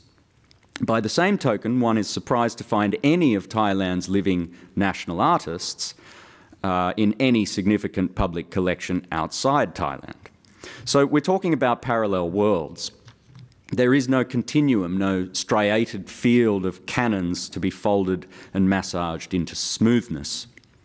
Instead of anticipating some assimilation, we're on more solid ground, treating them as discrete systems. And if we seek limits, then those limits may be interior to each. Is it too soon to talk of canons? These 4 are still circling in the goldfish bowl of the contemporary. Certainly the written record is patchy. Yet this can't be put down to the dispersion of the canon apparatus in the era of art's globalization, for their evasion of a certain written enregistrement is neither accidental nor incidental. They may even deliberately thwart the engines of canonization. Thus, Rökrit, who's by no means averse to text, tends to upset the institutional pedestal with cocktail recipes, sci-fi biographies, theatrical doublings, and charismatic withdrawals. In 1998, a substantial book was published on Rökrit's work. Cloth-bound and weighing 2 pounds, Supermarket summarised his previous work as he was nearing 40, about the age that a rising art star might be looking for a mid-career retrospective. But the exhibitions that occasioned it in Zurich, Amsterdam, Dijon, and Columbus, Ohio, didn't really amount to one. Nor is the book quite an exhibition catalogue, for, like many of Rökrit's productions, it evinces a resistance to art world packaging. Formal interventions abound, reflexive tweaks anticipating subverting readers' expectations of the retrospective monograph. Instead of art historical essays, a miscellany of brief personal anecdotes and reflections from a host of Rückert's art world friends, mapping obliquely the institutional and social networks that connect them. If anything, its format, in keeping with its title, is that of the cookbook or shopping list. The texts are divided by 6 tranches of full-colour photographic plates, each section corresponding to a key ingredient of his practice. They are food, home, a lot of people, saffron, market, and moving. Now, the images have been subjected to a special design strategy. Many are large, bled to the edges of the page, others diminutive, snapshots shrunken to thumbnail size or tiled to make abstract wallpaper. Some have been paired and duplicated, one nested within the other, then reversed, a system sure to frustrate the gallerist's or the publisher's preference for the money shot. As a relational artist, Rückert is famed for the inclusive and participatory nature of his work, and this photo survey reaches most corners of the contemporary art world and features many of its constituents.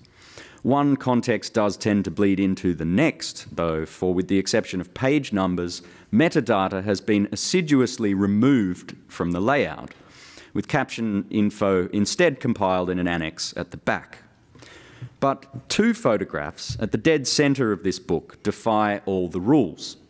Both show Thailand's long-reigning monarch, King Bhumibol Adulyadej, on tour at the fringes of his realm. At this time, Rückert, the son of a diplomat born in Argentina, educated in North America, had begun to connect more deliberately with his Thai heritage. If his identity is a preoccupation of the book, it's not a matter the book would resolve, but rather the fulcrum of a singular ambivalence. And it's saffron, the most specific yet the least literal of these ingredients, that at the centre of the book frames this uncertain inheritance. Here we find distinctively Thai scenes, not touristic stereotypes, though some come close, but rather a kind of minor picturesque, glimpses of everyday life on which the eye of a longer-term visitor might linger. The colour of saffron is, of course, synonymous with the Buddhist monkhood, and Rückert's subscription to that faith was to become a keynote of critical and not so critical reckonings with his work. Where monks are not pictured, they are implied by the chromatic signature of their robes. But the contexts are profane and quotidian, not sacred. In fact, in a subtle recursive symmetry, the settings map the other 5 ingredients of Rückert's hitherto quite secular practice. At the knotty heart of this national symbolic riddle, without a hint of saffron, we find our 2 photos of King Bhumibol. In the first, attended by military aides, he inspects rice fields in Mae Salong at the country's northern extremity in 1979.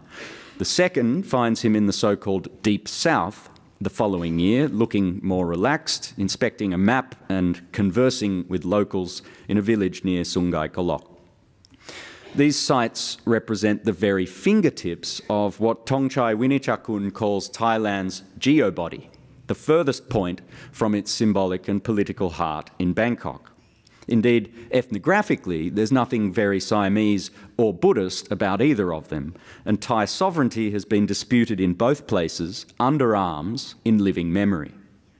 In the latter, it still is.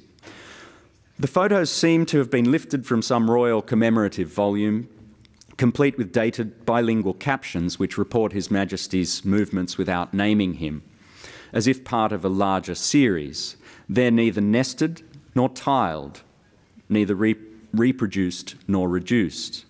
Each gets its own double-page colour spread, framed by a slim white border. Why the special treatment?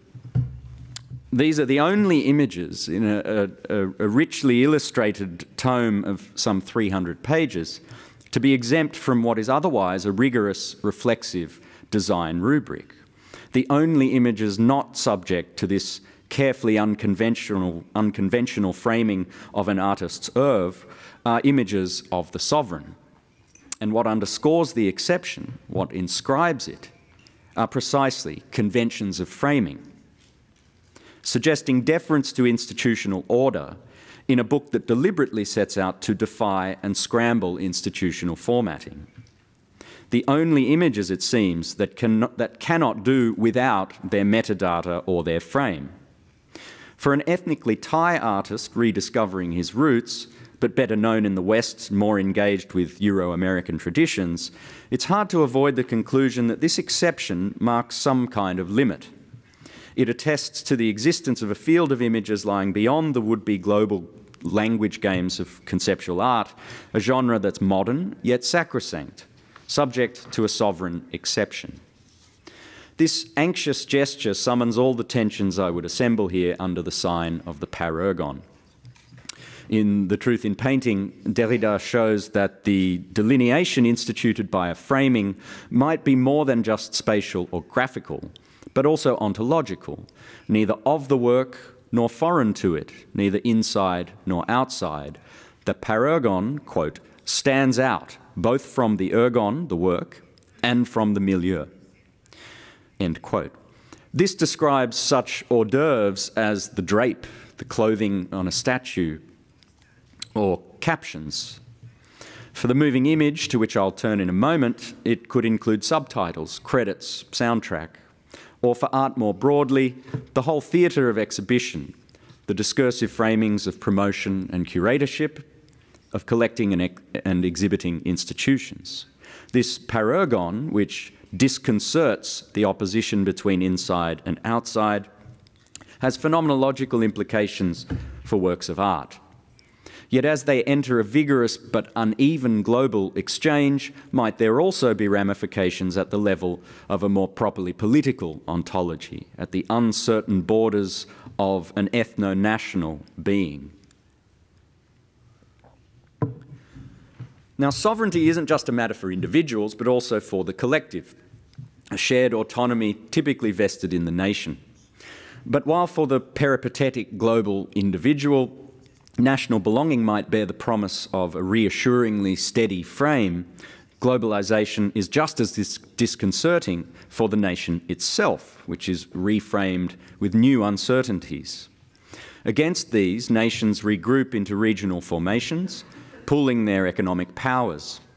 But the greater the disparities and disagreements, the less effective they are as a group. Modern Southeast Asia was never a model of cohesion. It began as a figment of the colonial military imagination, British, Japanese, then American, and later of Western academic area studies under similarly imperialist pretexts.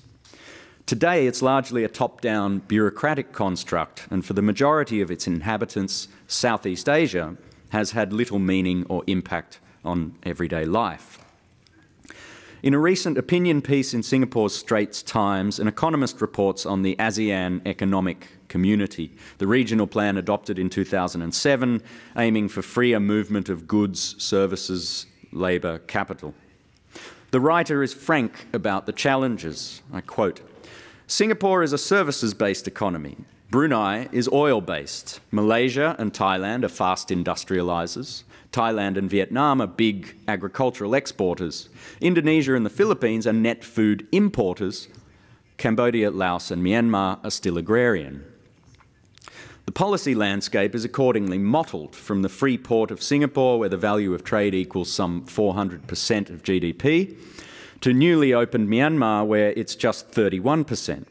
Even for the most ardent free marketeers, it's hard to see past the obstacles to integration." In the wake of financial meltdown in the late 90s, anthropologist Aiwa Ong anticipated this as the region repositioned itself, encouraged by the IMF, to court multinational capital. She saw a transformation of sovereignty which, for her, still rested on a discrimination interior to the state, as in earlier authoritarian and colonial regimes. But the inclusive nationalisms of the decolonisation period were giving way to what she calls gradation, a spectrum of citizenship patterned to plug diverse populations into an exterior web of multinational corporate power.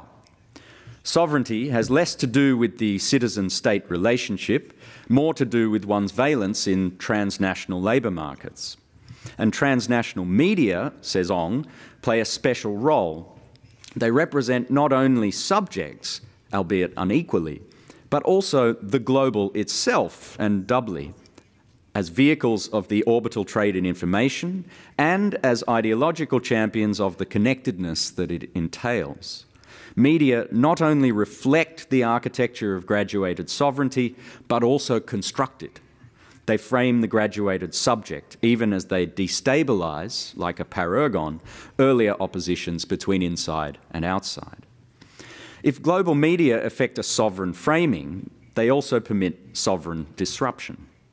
The so-called social web is at once the site of global convergence and a resurgence of national policing. Some nations find ways to dampen its effects. China censors search engines. Thailand prosecutes bloggers and YouTube users under its draconian lèse-majesté law. Mindful of the web's power as a political theatre, the military junta, having banned all political assembly, I'm talking about the present, has even banned the reading of books and the eating of sandwiches in public, two tropes of silent protest against their 2014 coup d'etat. Digital video commands a special currency in this mediascape. Yet if there are gains to be made by a democratic medium, supposedly democratic medium, they'll be made not in the national game of representation, but in the seduction and engagement of external transnational interests and pressures.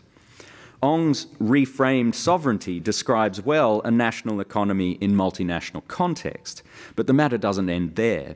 For while Thailand's modern liberal economy exemplifies global integration, its insular polity and the sovereignty that defines it belong to another order. And this disconnect between economic and political sovereignty may not be unique to Thailand, but its effects are more keenly felt and repressed in a populace so mixed, a people long beholden to ethnic myths of independence, a nation in the midst of an acute crisis of sovereignty. The period since 1997 has been one of great uncertainty for Thailand. But while it has as much to lose or gain as from the AEC as any of its neighbours do, it finds neither strength nor purpose in this reframing. Most Thais prefer to see their country as part of a larger, though not very detailed, world map. And this stems from Siam's pre-modern status as a big fish in a small pond. Not since the golden age of Angkor, this is the 10th to 12th centuries, has it looked sideways for benchmarks of culture or development. From the 14th century, the Siamese crown in Ayutthaya sent tribute to China, but seldom recognised its neighbours. Most educated Thais know that the former capital was a bustling port with many foreign communities, but they'd be surprised to find that its lingua franca was Malay. The orientation shifted in the 19th century, finding powerful models of civilization in Europe, later in the US and Japan.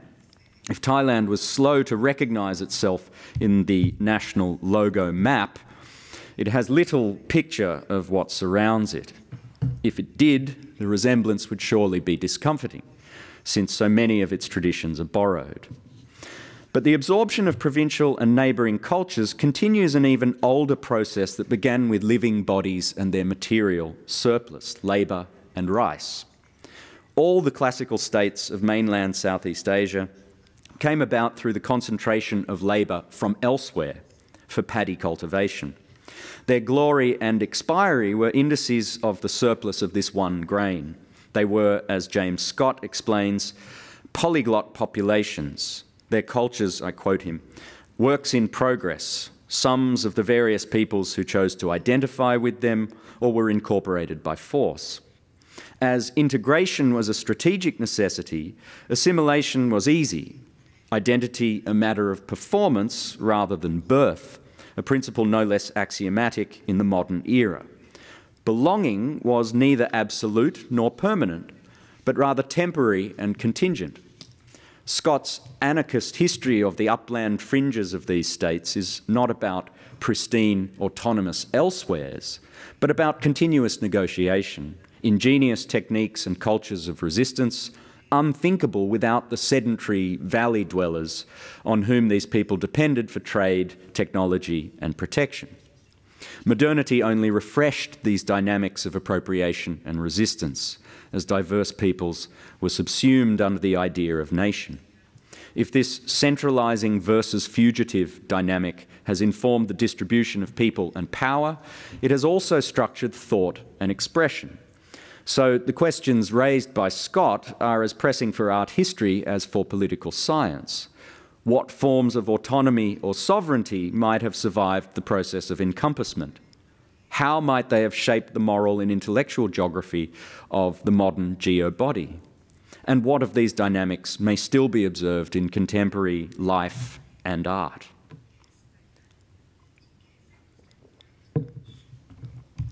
National identification was pivotal in Thai modern art's becoming contemporary. As a hybrid of local and foreign discourses, it always expressed the aspirations and the anxieties of national subjectivity. But if it admitted some progressive tendencies, since the 1970s it has gone the other way, becoming more moralistic and less interested in the society around it. It has busied itself with increasingly vapid expressions of an inner cultural essence, which ironically then became the official prop of an outward ideological projection.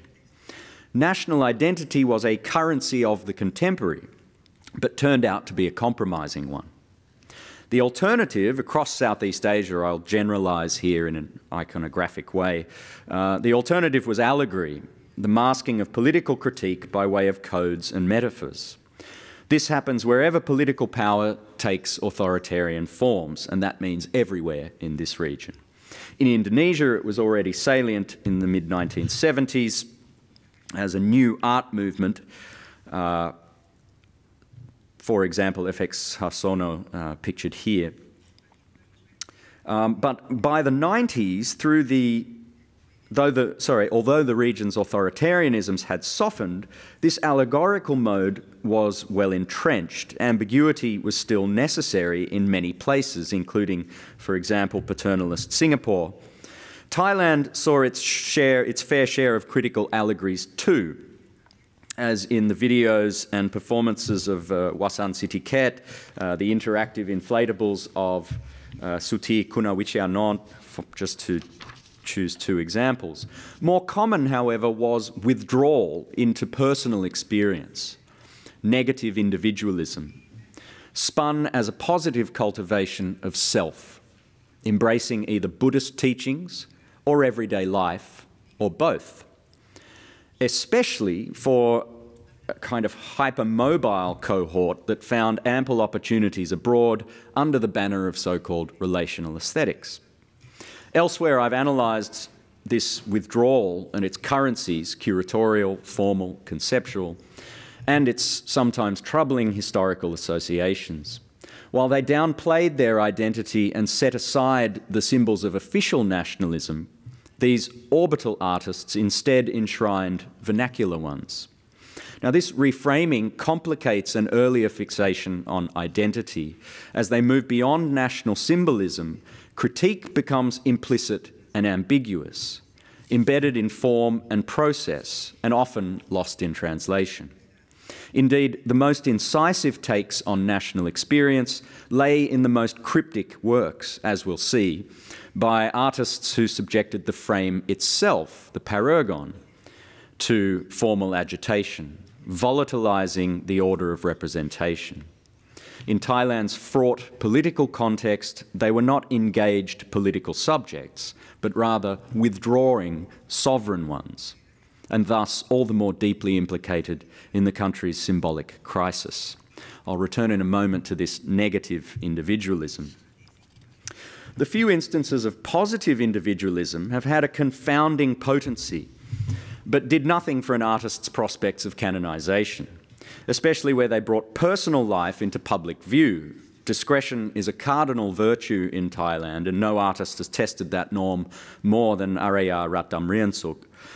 Having trained in printmaking at the National Academy, in the 80s Araya worked in a metaphorical surrealist mode, which the art historian John Clark has described as a convenient deflection from politics. 2 stints at the Hochschule in Braunschweig saw her move confidently into installation, probing neglected issues such as gender roles and the exploitation of rural women in Thailand's massive sex industry. But by the 90s, an engagement with video was yielding RAR's most compelling work, a departure from allegory in favour of direct encounters with social reality. As a woman and nonconformist, RAR faced limitations. As a student, she was barred from pursuing sculpture, a medium deemed unsuitable for women.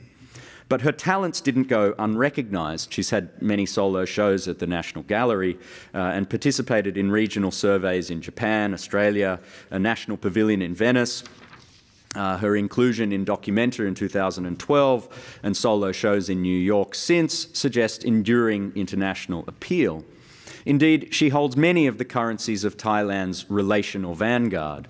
She moved to Chiang Mai in the 80s. Like them, she eschewed official Thainess, instead finding inspiration in her local surroundings and everyday life, as you see here. Yet she has not enjoyed the same stature as her male peers, either within Thailand or beyond. One reason is her literary inclination. She draws constantly on literary and oral traditions and is also an accomplished writer of poetry and criticism. This has not been to her advantage. Colleagues are wary of this competency, which is still considered quite alien to the modern artist's métier. Especially provocative was her adoption of the male pronoun pom. Even more divisive, her abiding associations with society's others. Inmates of a women's mental asylum, stray dogs, animals awaiting slaughter in an abattoir, and, most famously, unclaimed corpses in a local mortuary, with whom she staged performances and conversations for video. The socialisation of bare life is taboo in Thailand's conformist, Buddhist and highly gendered public culture. Confronting enough in the West, at home it was inflammatory. It's hard to characterise RAR as a withdrawing artist in any way. Although in step with some trends in the 90s, her trajectory was atypical. Unlike her orbital peers, she could never be characterised as a post-medium or post-studio artist. Her success, rather, lay in sustained explorations of media, especially the moving image, one that has been fertile for reckonings with marginal others, and thus for the unframing of national subjectivity. So I hope you'll permit me then a quick detour into the moving image. In the aftermath of the 2014 coup, with Bangkok under martial law, Thailand's throttled media reported in a single day 3 stories reflecting the role of the moving image in the definition of national community. First, the army paid off listed entertainment group, RS, to secure the live broadcast of the FIFA World Cup finals on free-to-air TV channels, including army-owned Channel 5. The company had fended off months of legal attack by the state, but eventually surrendered its rights and half its revenue after intervention by the generals, who announced the company's cooperation as a victory in their campaign to return happiness to the people, a campaign that is ongoing today. Meanwhile, a screening of the 1984 adaptation of Orwell's 1984 at a bookstore in Chiang Mai, stronghold of the Shinawat clan, this is one of the deposed prime ministers and their red shirt supporters, was called off after police intimidation. The organisers' demurral was wise. Having dissolved the parliament and rescinded the constitution, the junta was smothering any form of protest, with acts as innocuous as the eating of sandwiches considered dangerously unpatriotic. A third story reported that as part of the junta's campaign, cinemas countrywide would be giving away free tickets to The Legend of King Naresuan 5, the latest in a series of bloated royalist propaganda films about a 16th century king, directed by minor princeling and veteran cineast Chatrichalem Yukon. But despite the controls on dissent, howls of protest were heard from provinces lacking cinemas, and thus excluded from the giveaways. These episodes prove the enduring potency of the moving image as an ideological state apparatus. The same factors have retarded modern art: moral policing by the the chauvinist symbolic fantasies of the palace, compliance of corporate sector and bureaucracy. Only the instrumentalization of film is more avid and certainly of more use. Thailand's underdeveloped provinces are not heard crying out for museums. All this is nothing new. The first Naresuan film in 2007 was partly bankrolled by the Queen and the Army. Its $20 million budget set a national record. The royal clan has long supported cinema. Take Ernest Schoedsack and Marion Cooper's extraordinary 1927 film Chang, backed by Chatri Chalerm's grandfather, a son of the fifth king and half-brother of the sixth. The moving image is an important vehicle of national identification, but also, therefore, carries a certain danger. Indeed, it's exemplary of Southeast Asia's mixed modernity. While embraced throughout the region, it's been cracked in myriad ways, mobilised, détourné, tropicalised in conjunction and competition with local art forms. But if it symbolised the new, it often served old powers, old stories, and old ways of doing things. Hence, both its appeal and its threat to the state, a form whose constitutive anxieties have turned on precisely such articulations of new order in the terms of the old. Now, cinema's deployment has tended to streamline both the audience and the appeal of an art with transcultural ambitions. And by emphasising technical development, histories of national cinema have insulated industrial film from its low-tech but highly competent precursors and competitors. And I'm suggesting that a study of the latter and their parergon may do better justice to the moving image and its layered contexts. Now, I'm going to skip one section. New media enable new engagements with local, oral, and pre-cinematic cultures. They also cast new light on local peculiarities within the cinema's mainstream. Film historian May Ingawanit investigates the longevity of live dubbing and 16mm in Thailand through the Cold War. The local industry worked in local ways with the already superseded apparatus. Movies were shot fast, on unsealed sets, and silent, decades after sync sound recording had become the norm elsewhere. The versionists, as they were called, often became stars in their own right. This was how film was introduced to most of the Thai population. Dubbing was often the responsibility of a travelling projectionist, at once technological adept and vector of the modern, but also inheritor of theatre traditions and all the framing that went with them. What kind of community was inscribed within the spaces of this modern art form? This variable, permeable, live cinema gave a distinct flavour even to the national corporate matrix. Ingawanit notes the popularity of Hindi films, for example, in the 1960s, which were well suited to local voicing. Older intercultural resonance, here's the Ramayana again, did a lot to shape the cinema in even the US-dominated post-war era, in places happily behind the curve of spectacular innovation. Now, the versionist cinema framed a new subnational and even transnational public. As digital media make the production and dissemination of films cheaper and faster, they also lower barriers to circulation, breaking the monopoly that institutions once held over translation and captioning. Massive informal peer-to-peer markets connect users across borders in languages other than their mother tongues. Add to this the residues of colonial language and global English, and it's little wonder that video makers have identified the subtitle as a special site for aesthetic play, an unstable parergon at the edges of ethno-national belonging. For example, Marut Lekpet's elliptical Burmese man dancing, dwelling on Thai stereotypes about Burmese migrant workers, solicited by way of a questionnaire. 2 frames, black and white split screen, show scenes from the decks of fishing boats in the working harbour of Phuket. Close shots of nautical paraphernalia alternate with wider ones. The voices of fishermen are heard above the engines, but they're not pictured. Subtitles, meanwhile, drawn from the questionnaire responses, appear below the frames, but in an encoded, unreadable language. A few samples appear after the film with the credits in Thai and English. Now, the title of this work points to a significant but marginalised minority, both a legitimate menial underclass and a standing reserve of exploited sans-papiers.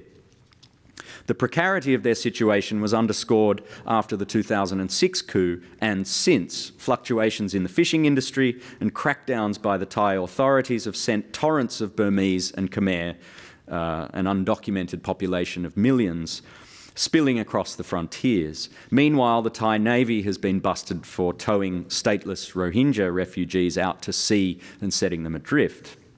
More intriguing for me, however, were the artist's formal gestures, which in fact undermine the conventions by which such issues would normally take the form of moving images. The Burmese man never appears, his voice is all but drowned out. While the footage is observational, any transparency is troubled by the double frame, reminding us of the inadequacy of either viewpoint and the world that they exclude. Sound, too, fails us. The engines muffle the workers' voices, with any hope of understanding dashed by the subtitles. Marut puts all viewers equally on the outside. So comprehension here demands not translation, but additional framing, the credits and synopsis, or that variable in framing that's the work of the curator. But even these don't guarantee smooth communication. Rather, Marut's subtitles excommunicate certain normative viewers in the name of underrepresented others, outsiders within the geobodies of modern nations. And the frame, neither inside nor outside the work, short-circuits representation. Now, I began by highlighting an insecurity in the national framing sought by an internationally recognised ethnically Thai artist. In its cautious pursuit of Thainess, Rukrit's catalogue imbued the nation with a spiritual tint, yet one that was germane to the profane, global everyday his art typically engages. But insofar as this vision then inframes the walking, breathing embodiment of nation, Thainess in its most exemplary figure, its properly sovereign form, and pictured in the very act of encompassment, we saw that a special distinction, a special paragon, was called for. Of all the places on contemporary art's map, there can be few where such an accommodation would be necessary, especially for an artist of Rukrit's stature.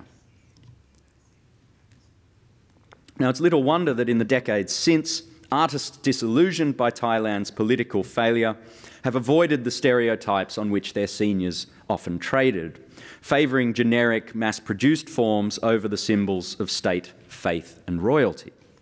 Nor that their more conceptual work, while embraced abroad, receives scant attention at home. Born in the 70s amidst social conflict, this generation, this younger generation, graduated in the 90s, the late 90s, a window of opportunity as financial crisis clarified art's social calling, and Thai art was finding its place on a burgeoning international circuit. But the horizon soon darkened, with Thaksin's mastery of the electoral system and the royalists' desperate campaign to unseat him. Since the 2006 coup, the political calamity has only deepened. The dangers of instrumentalisation have never been so acute.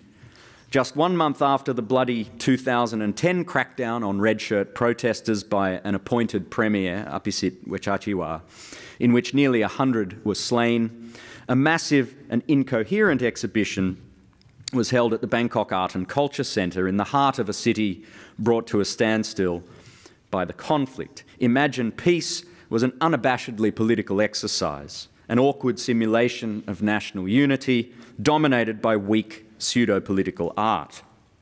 Within it, however, was a small subsection, very deftly curated by Rukrit, that threw this younger generation's ambivalence into stark relief. Rukrit's reputation for generosity is very well founded. His support for other artists has been conscientious and decisive in more than a few careers.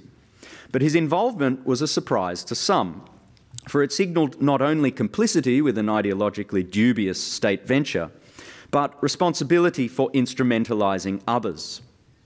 It might pass for collegiality in the egalitarian scenes of Berlin or New York, but we'd be naive to think that his role could be similar in Thailand's stratified and sectarian one. This was more a performance of patronage than anything else, and patrons need clients. Rekrit brought into the institutional fold a cohort that would otherwise have stayed on the sidelines. Many of the pieces in this section were pre-existing works with no reference to the political strife. The more suggestive ones reflected the darkened climate. Perhaps the most subtly coded was by Arin Rungjang, who salvaged synthetic carpets from the museum storeroom, which he drew into a slumping pyramid hitched to an internal pillar. Now, I juxtapose this with a photo taken outside the BACC a month earlier as red shirts barricaded the intersection protesting the sabotage of successive elected governments. Arin's carpets may be a metaphor for the civic collapse that prompted the exhibition, but they have an even more nuanced story to tell. Though owned and funded by the city, the BACC's first exhibition, 2008, was a photography show by Princess Sirindhorn, the king's popular second daughter. Then came a blockbuster of Tynus, Traces of Siamese Smile. Along with these shows came a string of inaugurations, crowds of bureaucrats parading their love for king and country, with art coming in a distant third. Arin's carpets had seen a lot of action. His piece was spontaneous, although characteristic of his practice in many ways. Yet what seems to be a kind of anti-materialism, or at least it's a non-objective sort of work, is perhaps not so anti-materialist. The artworks are there, but they tend to merge, I'm referring to several of his previous works as well, they tend to merge with the architectural paragon that frames them, tracing and resurfacing floors, ceilings, and walls. And surfaces in Thailand can have extraordinary amplitude. Before becoming a makeshift sculpture, the carpets had served two functions, both of them prophylactic. They'd staved off the wear and tear of the new infrastructure and allowed some near-celestial visitors to grace the galleries without touching the ground. But the social pyramid, sorry, I've skipped a bit there. By repurposing the symbolic scaffolding of patronage, Arin implicitly jumbles the social pyramid over which they preside. He brings into focus the symbolic economy on which the institution depends, illuminating the folds between sovereign and bureaucratic power, where the two embrace, supposedly without touching. These events, this kind of carpet, could equally be found in any institution in Southeast Asia. One might find similar parochial national surveys, though probably not so soon after civil conflict. But perhaps only in Thailand can such nondescript materials emit such profound anxieties. Cryptic and ambiguous, the work irritates the sovereign distinction by appropriating not its symbols, but its residues in everyday life, not its figure, but only the skin that had momentarily framed its performance of patronage and encompassment. Now, what might such works tell us about the fraught transformations of sovereignty? And what of art's purchase on these processes? Thai modern art's inception in the 1930s coincided with the fall, actually, of absolute sovereignty. But during the Cold War and since, the Royal Institution has made a most extraordinary comeback, now enjoying quasi-divine status. Modern art has been an accessory to this re-enchantment, and contemporary artists, if less willing, are no less implicated. Okay, this is the final session. Whatever the mutations of sovereignty, its official imagery is slow to change. While the art of nation building has required agility, to say nothing of political opportunism, nationalist art has been tasked with obscuring its vicissitudes beneath reassuring images of continuity. Of all the nation's devices, the anthem is one of the most resilient, a genre seemingly immune to the present. And in today's ideologically mottled family of nations, the anthem is a rare mark of kinship. Its reference to the past is so essential as to be almost invisible, but nowhere is its anachronism more glaring than in Thailand. First-time visitors to Bangkok are taken aback to find all broadcasts interrupted and the bustle of public life stilled twice a day for a national song. These rituals inspire artworks, the most penetrating by Apichatpong Wirasetakul. As usual, Apichatpong leaves a lot of room for interpretation. A scene one viewer finds benign and sentimental, others will find dangerously subversive. He grew up middle class in Thailand's underdeveloped northeast, an internal margin at the very fault line of this conflict that now paralyses the body politic. Yet despite his sympathy for marginal figures and his critique of censorship, he keeps his distance from national politics and has lived since 2007 in the northern retreat of Chiang Mai. He laments that his education gave him a poor grasp on national history, yet his films attest to a subtle, critical engagement with Thailand's complex cultural inheritance.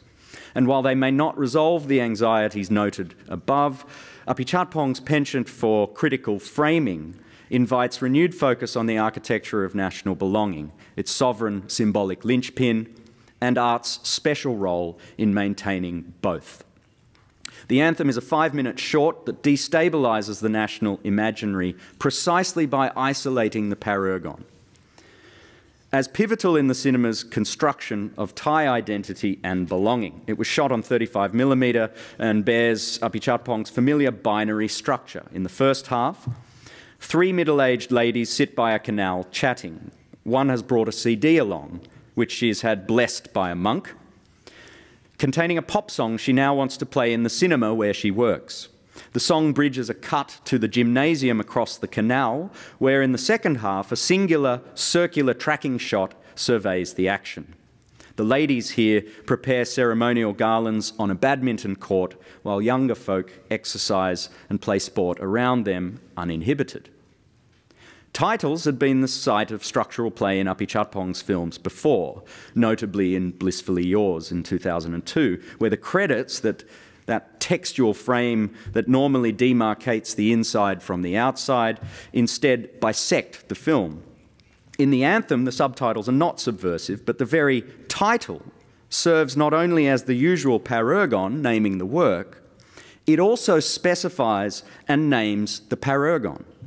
And in framing quite peculiar to Thailand, where a royal anthem is played in every cinema before every film, during which the audience stands in subjection before short palace propaganda films celebrating the monarch's beneficence and the people's devotion.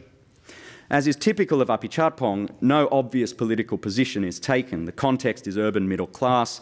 The ceremonial preparations do not interrupt the quotidian leisure which carries on around them. But we're tempted to read this as a portrait of a people who observe ceremony but don't stand on ceremony. Thailand's much vaunted Maipenrai ideology. Maipenrai is a phrase meaning no worries. Yet the subject of this film, as announced in its title, is not the visual anthem, if you like, but the oral one, the song, and the ritual of cinematic consecration that it announces and accompanies.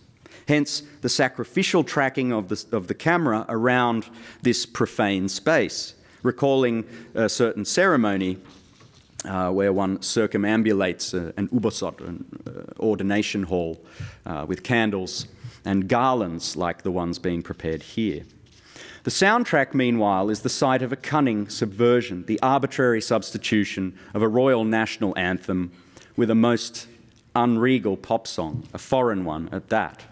If any doubt remained as to the artist's concern for the parergon, the last credit screen offers a final framing of its own. Now, it's a singular irony of Thailand's symbolic economy that, even with a royal succession crisis looming, this equivocal framing may pass for a blessing.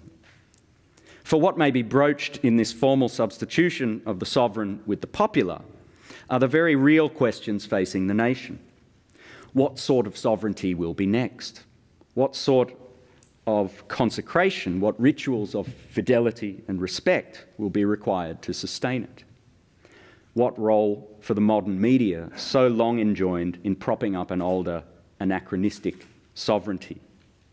If there's an image that can answer these questions, it won't be an image of Thainess. For, like many of their compatriots, Thai artists know the country will need a new kind of sovereignty to reckon with a new global reality.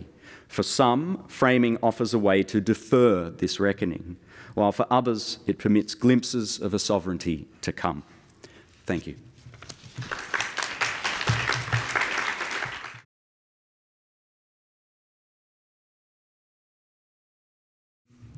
Yeah, the travel writer. The travel writer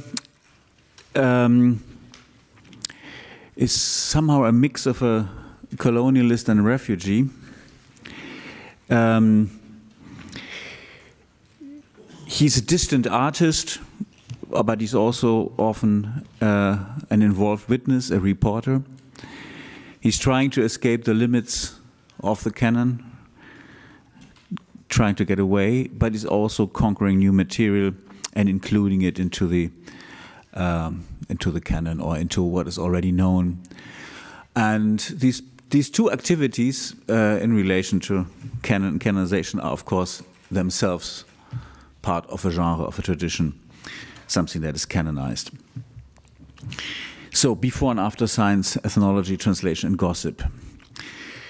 Hubert Fichte, the writer and traveler I'm talking here about, was different from most people we normally evoke in debates on canon-related questions, not skeptical of this category, the category of the canon, nor the general practice of listing normatively essential cultural matter which everyone should know.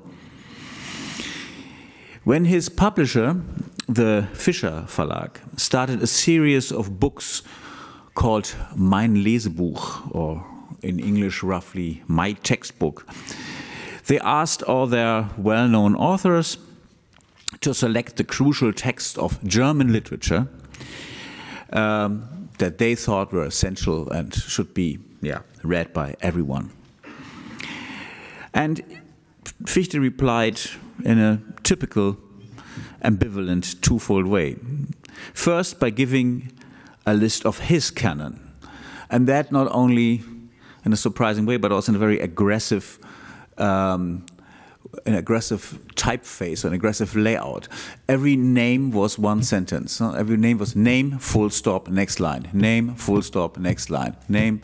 So the names were Homer, Sophocles, Homer, full stop, Sophocles, full stop, Petronius, full stop, Nizami, full stop, Villon, Rabelais, Quevedo, Marlowe, Defoe, Casanova, Stendhal, Flaubert, Strindberg, Lagerlöf, Proust, Euclides da Cunha, Genet, Borges. End. So 2 ancient Greek, 1 Roman, 1 Persian, 6 French, 1 Spanish, 2 British, 1 Italian, 2 Swedish, 1 Brazilian, 1 Argentinian, but no German author. And he continues by arguing in a text written in Dakar in June 1976 while on a research trip to investigate the methods and institutions of West African psychiatry, that there is no such thing as German literature for the following reasons. There is no connection between German writers. They are not referring to each other in the way Genet refers to Proust, who refers to Racine, who refers to Seneca, who refers to Euripides. Or a Brazilian candomblé practice which refers to an African practice which refers to a practice that, according to Fichte, has even been described by Herodot. There's also no author people in the rest of the world learn German for, except, and that is also true in Senegal, where he's right now, except for these authors, Hegel, Marx, Kant, Freud. But this is no literature. Theory is a fiction, he wrote in another place, but only about the people who write it. A book by Hegel is a book on Hegel. This means fiction with only one voice, and that is poor compared to other novels, which have more characters. And not even for Goethe do people learn German? Fichte asked in a rhetorical mood. No, not the writer, only the institute. But then he does indeed compile a German textbook. It has A, German Baroque literature, the most forgotten and alien part of German literary history, and one repressed by homophobic aesthetics, as Fichte argues. B, translations. Translations and some theoretical texts now by very famous authors, like Goethe, Thomas Mann, and so on, but only their translations. And third, texts that one could refer to as anti-German and/or ethnological. And here the outstanding examples are a text called The Negro and another one called The Indian, both by Franz Kafka. So we come back to Fichte in a while. I said he was a traveler. He traveled almost without interruption from 1966 to his death in 1986 for long stays in, and among other places, Portugal, Brazil, Venezuela, Belize, Nicaragua, Chile, Argentina, Venezuela, Suriname, Trinidad, Panama, Grenada, Haiti, Jamaica, Florida, New York, Morocco, Algeria, Benin, Togo, Senegal, Tanzania, Bahrain, Sweden, and France. He obviously wanted to expand the canon, not only beyond Germany, Europe, the West, but also he learned plenty of languages, and he wanted to obviously understand, if possible, all languages. And of course, the only framework for that, the paragon, as one could say, and using a category that has been used this afternoon, was the genre of the adventure story. To travel means to alienate. It is it's a procedure to either make yourself alien for the world around you, or to make the world alien for yourself. In both cases, we talk about procedures which seem to artificially and deliberately recreate the conditions upon which the concept of Western individualism and thus author-based art is founded. Conditions of singling out, of distinction on the basis of subjectivation. No wonder the legion of novelists being travelers. But already in the narrative which accompanies and legitimizes the tradition of apprenticeship by traveling journeymen, this experiment with individuation has become institutionalized by the institutions of knowledge and skills acquisition. You had to do these journeys as a journeyman in order to be a proper craftsman. Learning people make long trips to acquire knowledge, mostly in form of other forms of production and other skills, but they're also expected to acquire maturity and character by the double game of becoming a stranger for others and making your immediate surrounding strange for you by traveling and thus changing it. By implementing this trick, the less is finally strange around you, and the continuously more refined strangeness within your subjectivity has been sublimated into maturity and skillfulness. Within the German literary tradition, the German canon, this is mirrored by two classical and one can easily say canonical journey destinations in the south, Italy and Spain. Both reappear as competing holiday destinations for German mass tourism in the 1950s till today. For Renaissance artists and later for the self-educating young bourgeois, Italy was the place to study beauty, described and framed by different theories and ideologies of beauty. Whereas Dürer and his contemporaries went to Italy because they had to, in order to learn from the most advanced production of beauty of their time. Goethe, when he went, only had to register already existing beauty and could spend the rest of his attention with complaints about bad administration and the dubious psychology Italians are suffering from in compensation for the abundance of natural and cultural beauty.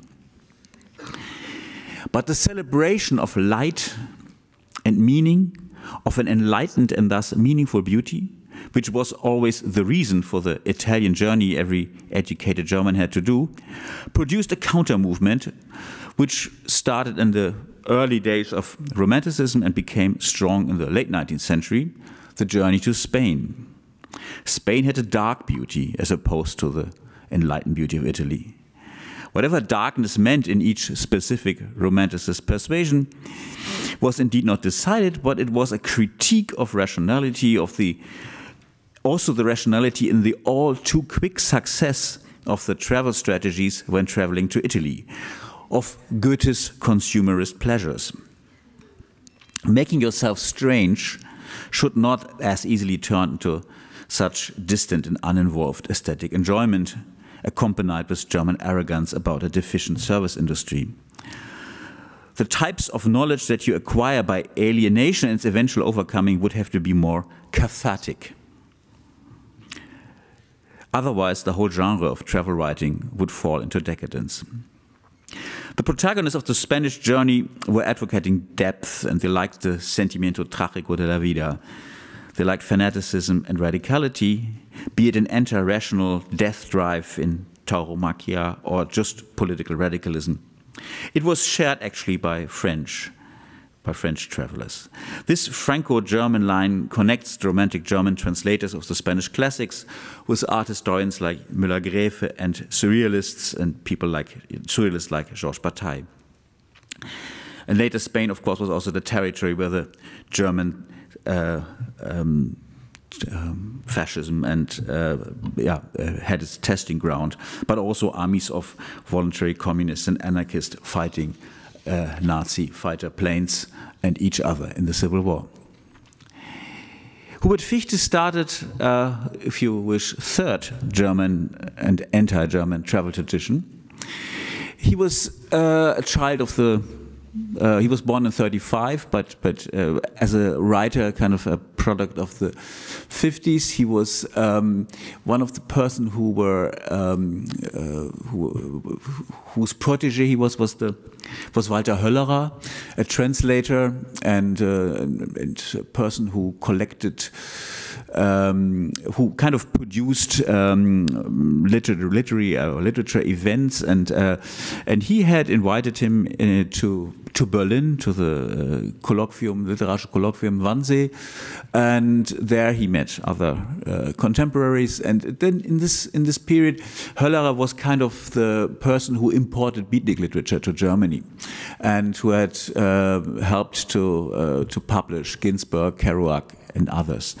And so those were travel writers, and those were romantic traveling writers. And Fichte, when he read them, thought, I could do that better.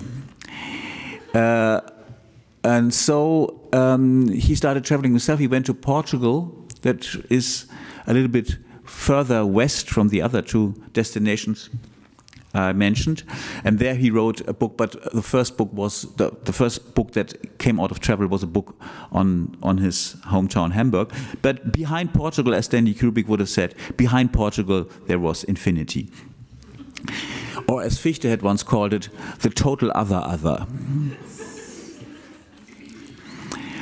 The misleading category ethnopoetry, which was applied to Fichte several times, has categorized him often along the line of other methodologically ambitious travelers of surrealist provenience, like, next to Bataille, for example, Michel Leiris.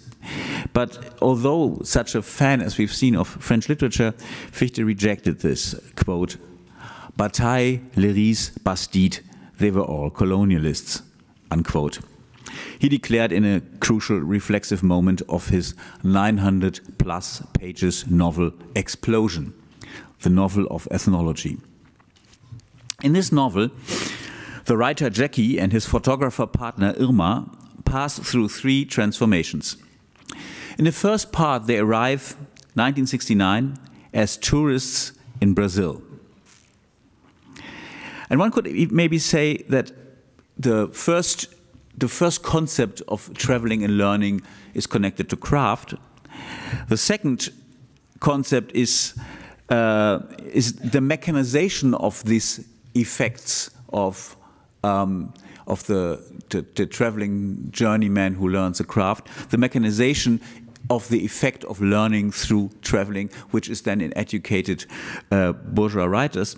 And the third version is, of course, the industrialization of this procedure, which would be mass tourism. So they arrived there as mass tourists.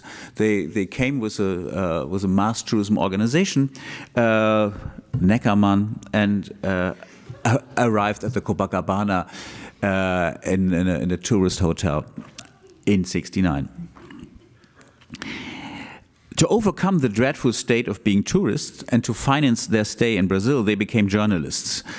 They tried to sell their articles and photographies to several different German magazines and journals, and the novel has a lot of debate about if it's worse to write for Spiegel or worse for Die Zeit, and that in Die Zeit at least treats, or the Stern is even worse, but the Stern even treats photographers decently and gives them credit, whereas the Spiegel doesn't even do that, and so on. But they learn quickly about the failures and the lack of freedom of that form of production, and deciding at the end of part one to become something else, some kind of scientists, some kind of, it needs to get more objective, more real what they're doing. In the spirit of the era, think of Althusser, science seems to be the only reliable and decent form of the alienation and de-alienation process at the basis of knowledge production and acquisition, beyond accumulation and industrialization.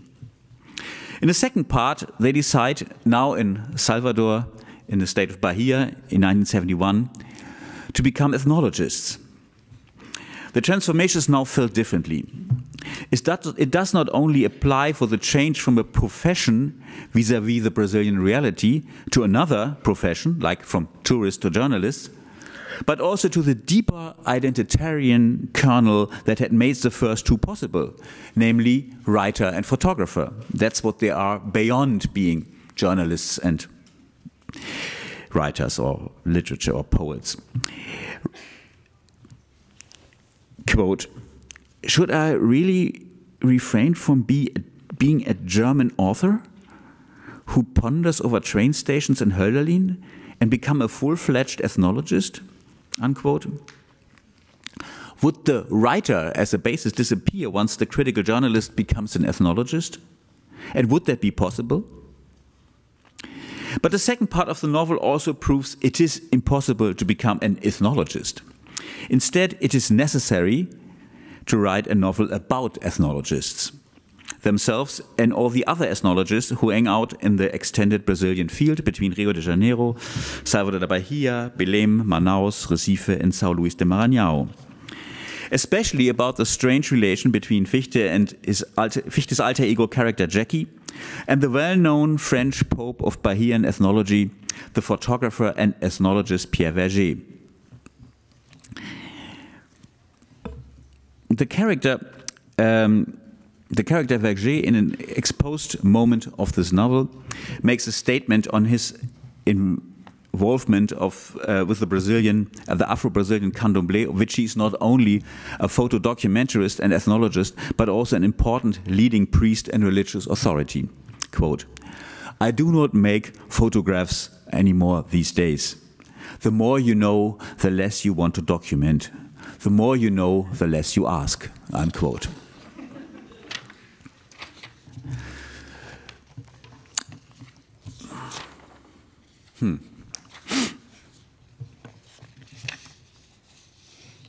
In the third part, they finally become, after these doubts of the methods of Verger that I will come back to later. In the first part, they finally become something like veritable ethnologists, but 10 years later. In the meantime, they have been in nearly every other part of the world, and then they have to return to Brazil, where they started their ethnological exploration. And they come now to other parts of Brazil, especially in São Luís de Maranhão and other parts of the Brazilian Northwest. They do a kind of real, serious ethnological exploration. But this has a lot of consequence for the generalizations I made in the first place about travels and the German canon of types of travel. They have an effect on three underlying research questions that the novel exposes. First is how transparent is translation? Second, the dialectics of truth and secrecy? And third, will sex be the answer, in brackets, or the ideal medium of translation? First, how transparent is translation? Ethnology is for Fichte the science of translation, not only for Fichte, also for the character Jackie in the novel. Not the structuralist grammar of culture. In a polemic essay, not within the book, but not in the novel, but elsewhere, he accuses Claude Lévi-Strauss and then in the novel the entire French school of Afro-Brazilian ethnology of a cultural colonialism based on the ignorance of the languages of the people they are talking about. Their alleged ignorance vis-à-vis these languages leads to the structuralist overestimation of relations and social rules, which Fichte tries to correct with what one could call a semanticist approach. Quote, has he ever asked one of the people living in the tropique whether they are really triste? No, he hasn't, because he couldn't. He did not speak their language, unquote. This alleged French arrogance installs into the very logic of traveling and travel writing, which I exposed in the beginning of this talk, a kind of artificial petrification. The initial alienness of the traveler who resists the dynamism of slowly acquiring more and more familiarity.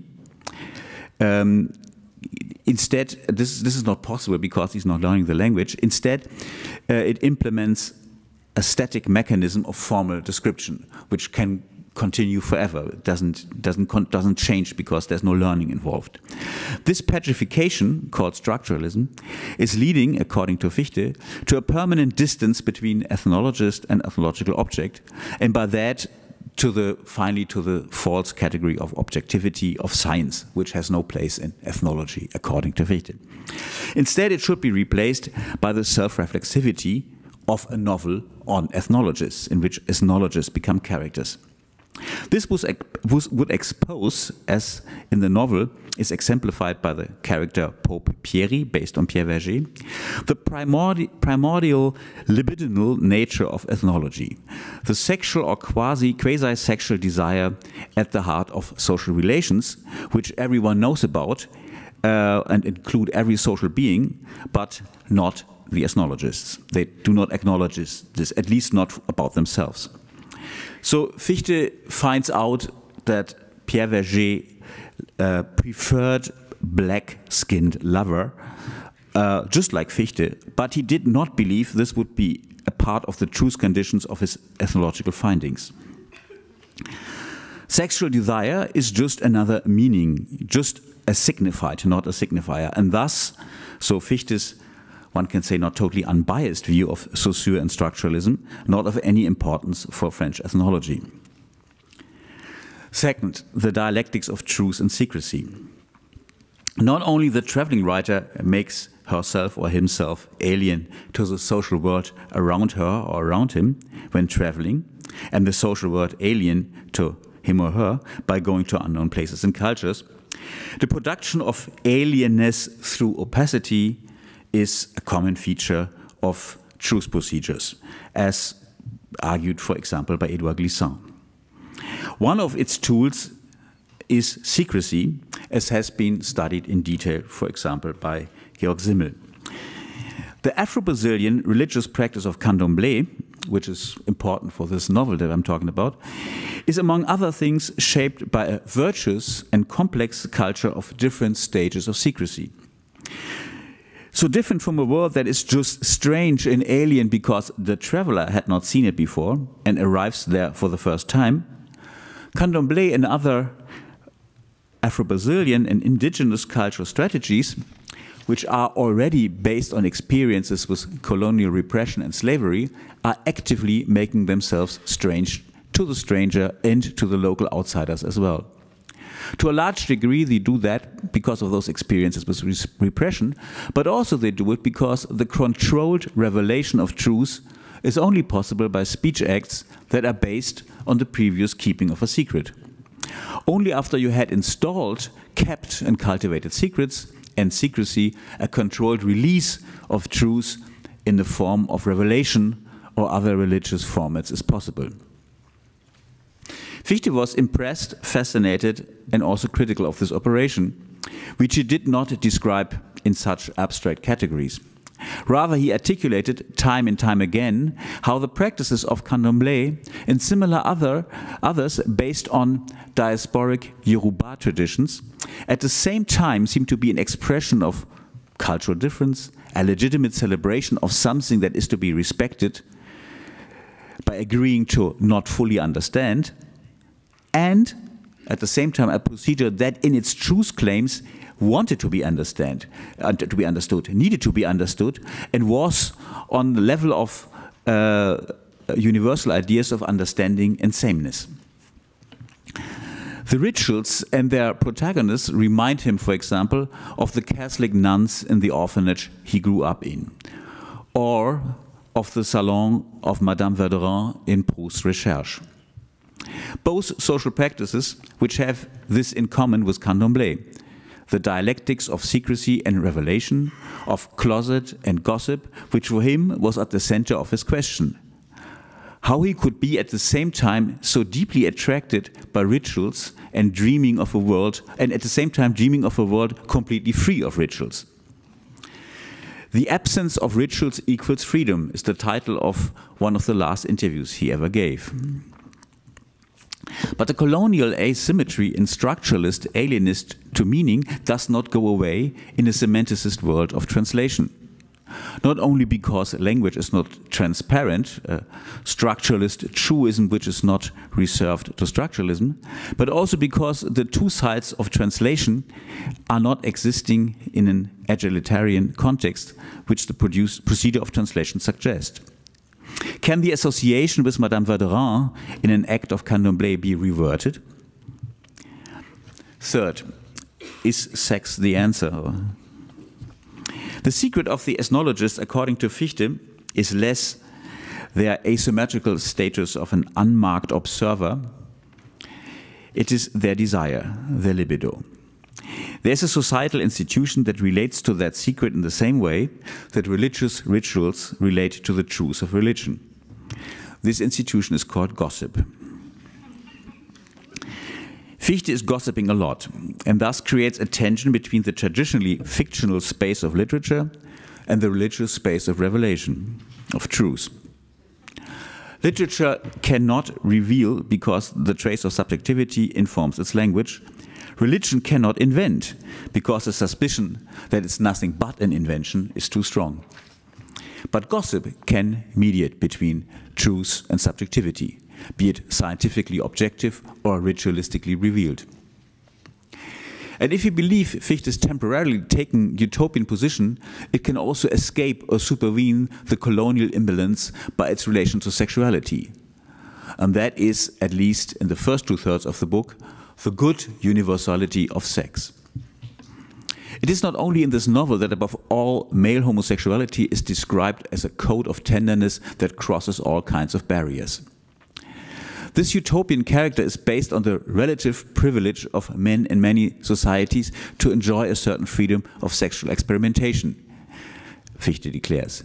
He does not invest a lot of time in the critique of this privilege, but he sometimes concedes the same freedom to lesbian women, who play indeed a large part in the religious establishment of candomblé.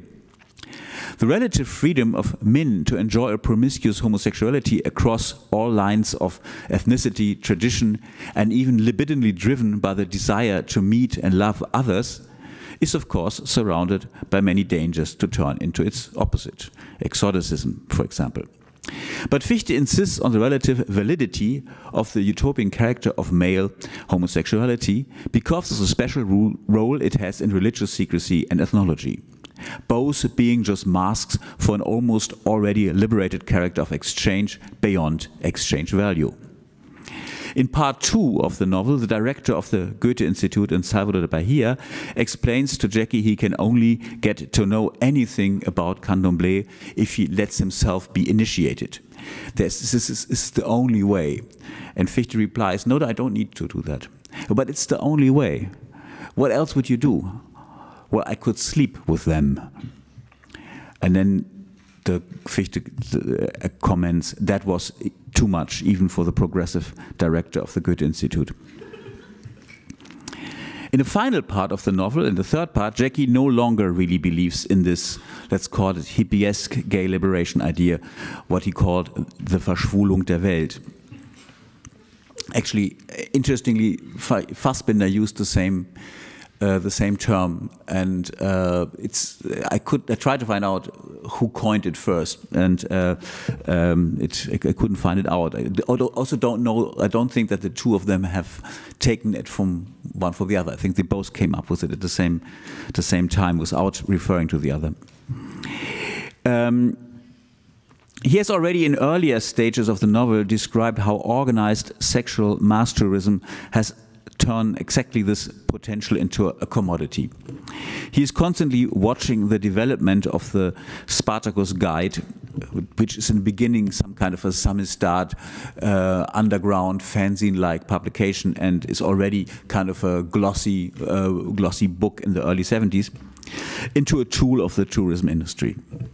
In the last part, Jackie and Irma practice a relative classical ethnological approach to several Afro-Brazilian practices, and no longer is the role of sexuality that important. It's only important on the level of content, the question he asked people, but no longer it's no longer the underlying important force. Jackie has a plan for a huge literary project of 25 volumes. The contemporary and post-European version of Proust's Recherche. In the first sketch, which is mentioned in the early part of the novel, it is called The History of Tourism. Tourism being the origin and the end of the global sexual utopia. Later, Fichte really starts this project, and the novel I'm talking about becomes volume 4 of 18 books that he manages to complete before his death in 1986. But the title is now different. The title is now The History of Sensitivity, die Geschichte der Empfindlichkeit. And in order to save Empfindlichkeit, the idea of a radical revelation by sexuality had to be dropped. The science of ethnology and the religious ritual will have to be reconsidered as a means of protection. But gossip as the main instance of self-reflexivity is still more valid than ever. In a manifesto about the crisis of the humanities, the sciences of the mind, as they are called in German, Fichte argues that only an ethnologist who is able to write a sentence like, "I'm learning Wolof because I'm gay," is worthy of his discipline. But that also means that the ultimate goal of gossip is yourself. And if yourself becomes the object of gossip, then you are back in good old autobiographical, subject-oriented literature. Confessional, autobiographical. And not only that, you're also, in a way, complicit with the social rules that provide the veil for the gossip that you use for your revelation.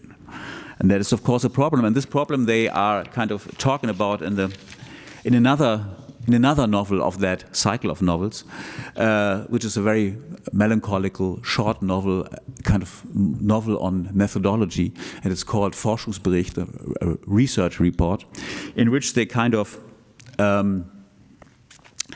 run into dead ends with their ethnological project in Belize, and they are betrayed by cab drivers, and other problems arise, and just about to drop the project of continuous traveling. And then in the moment of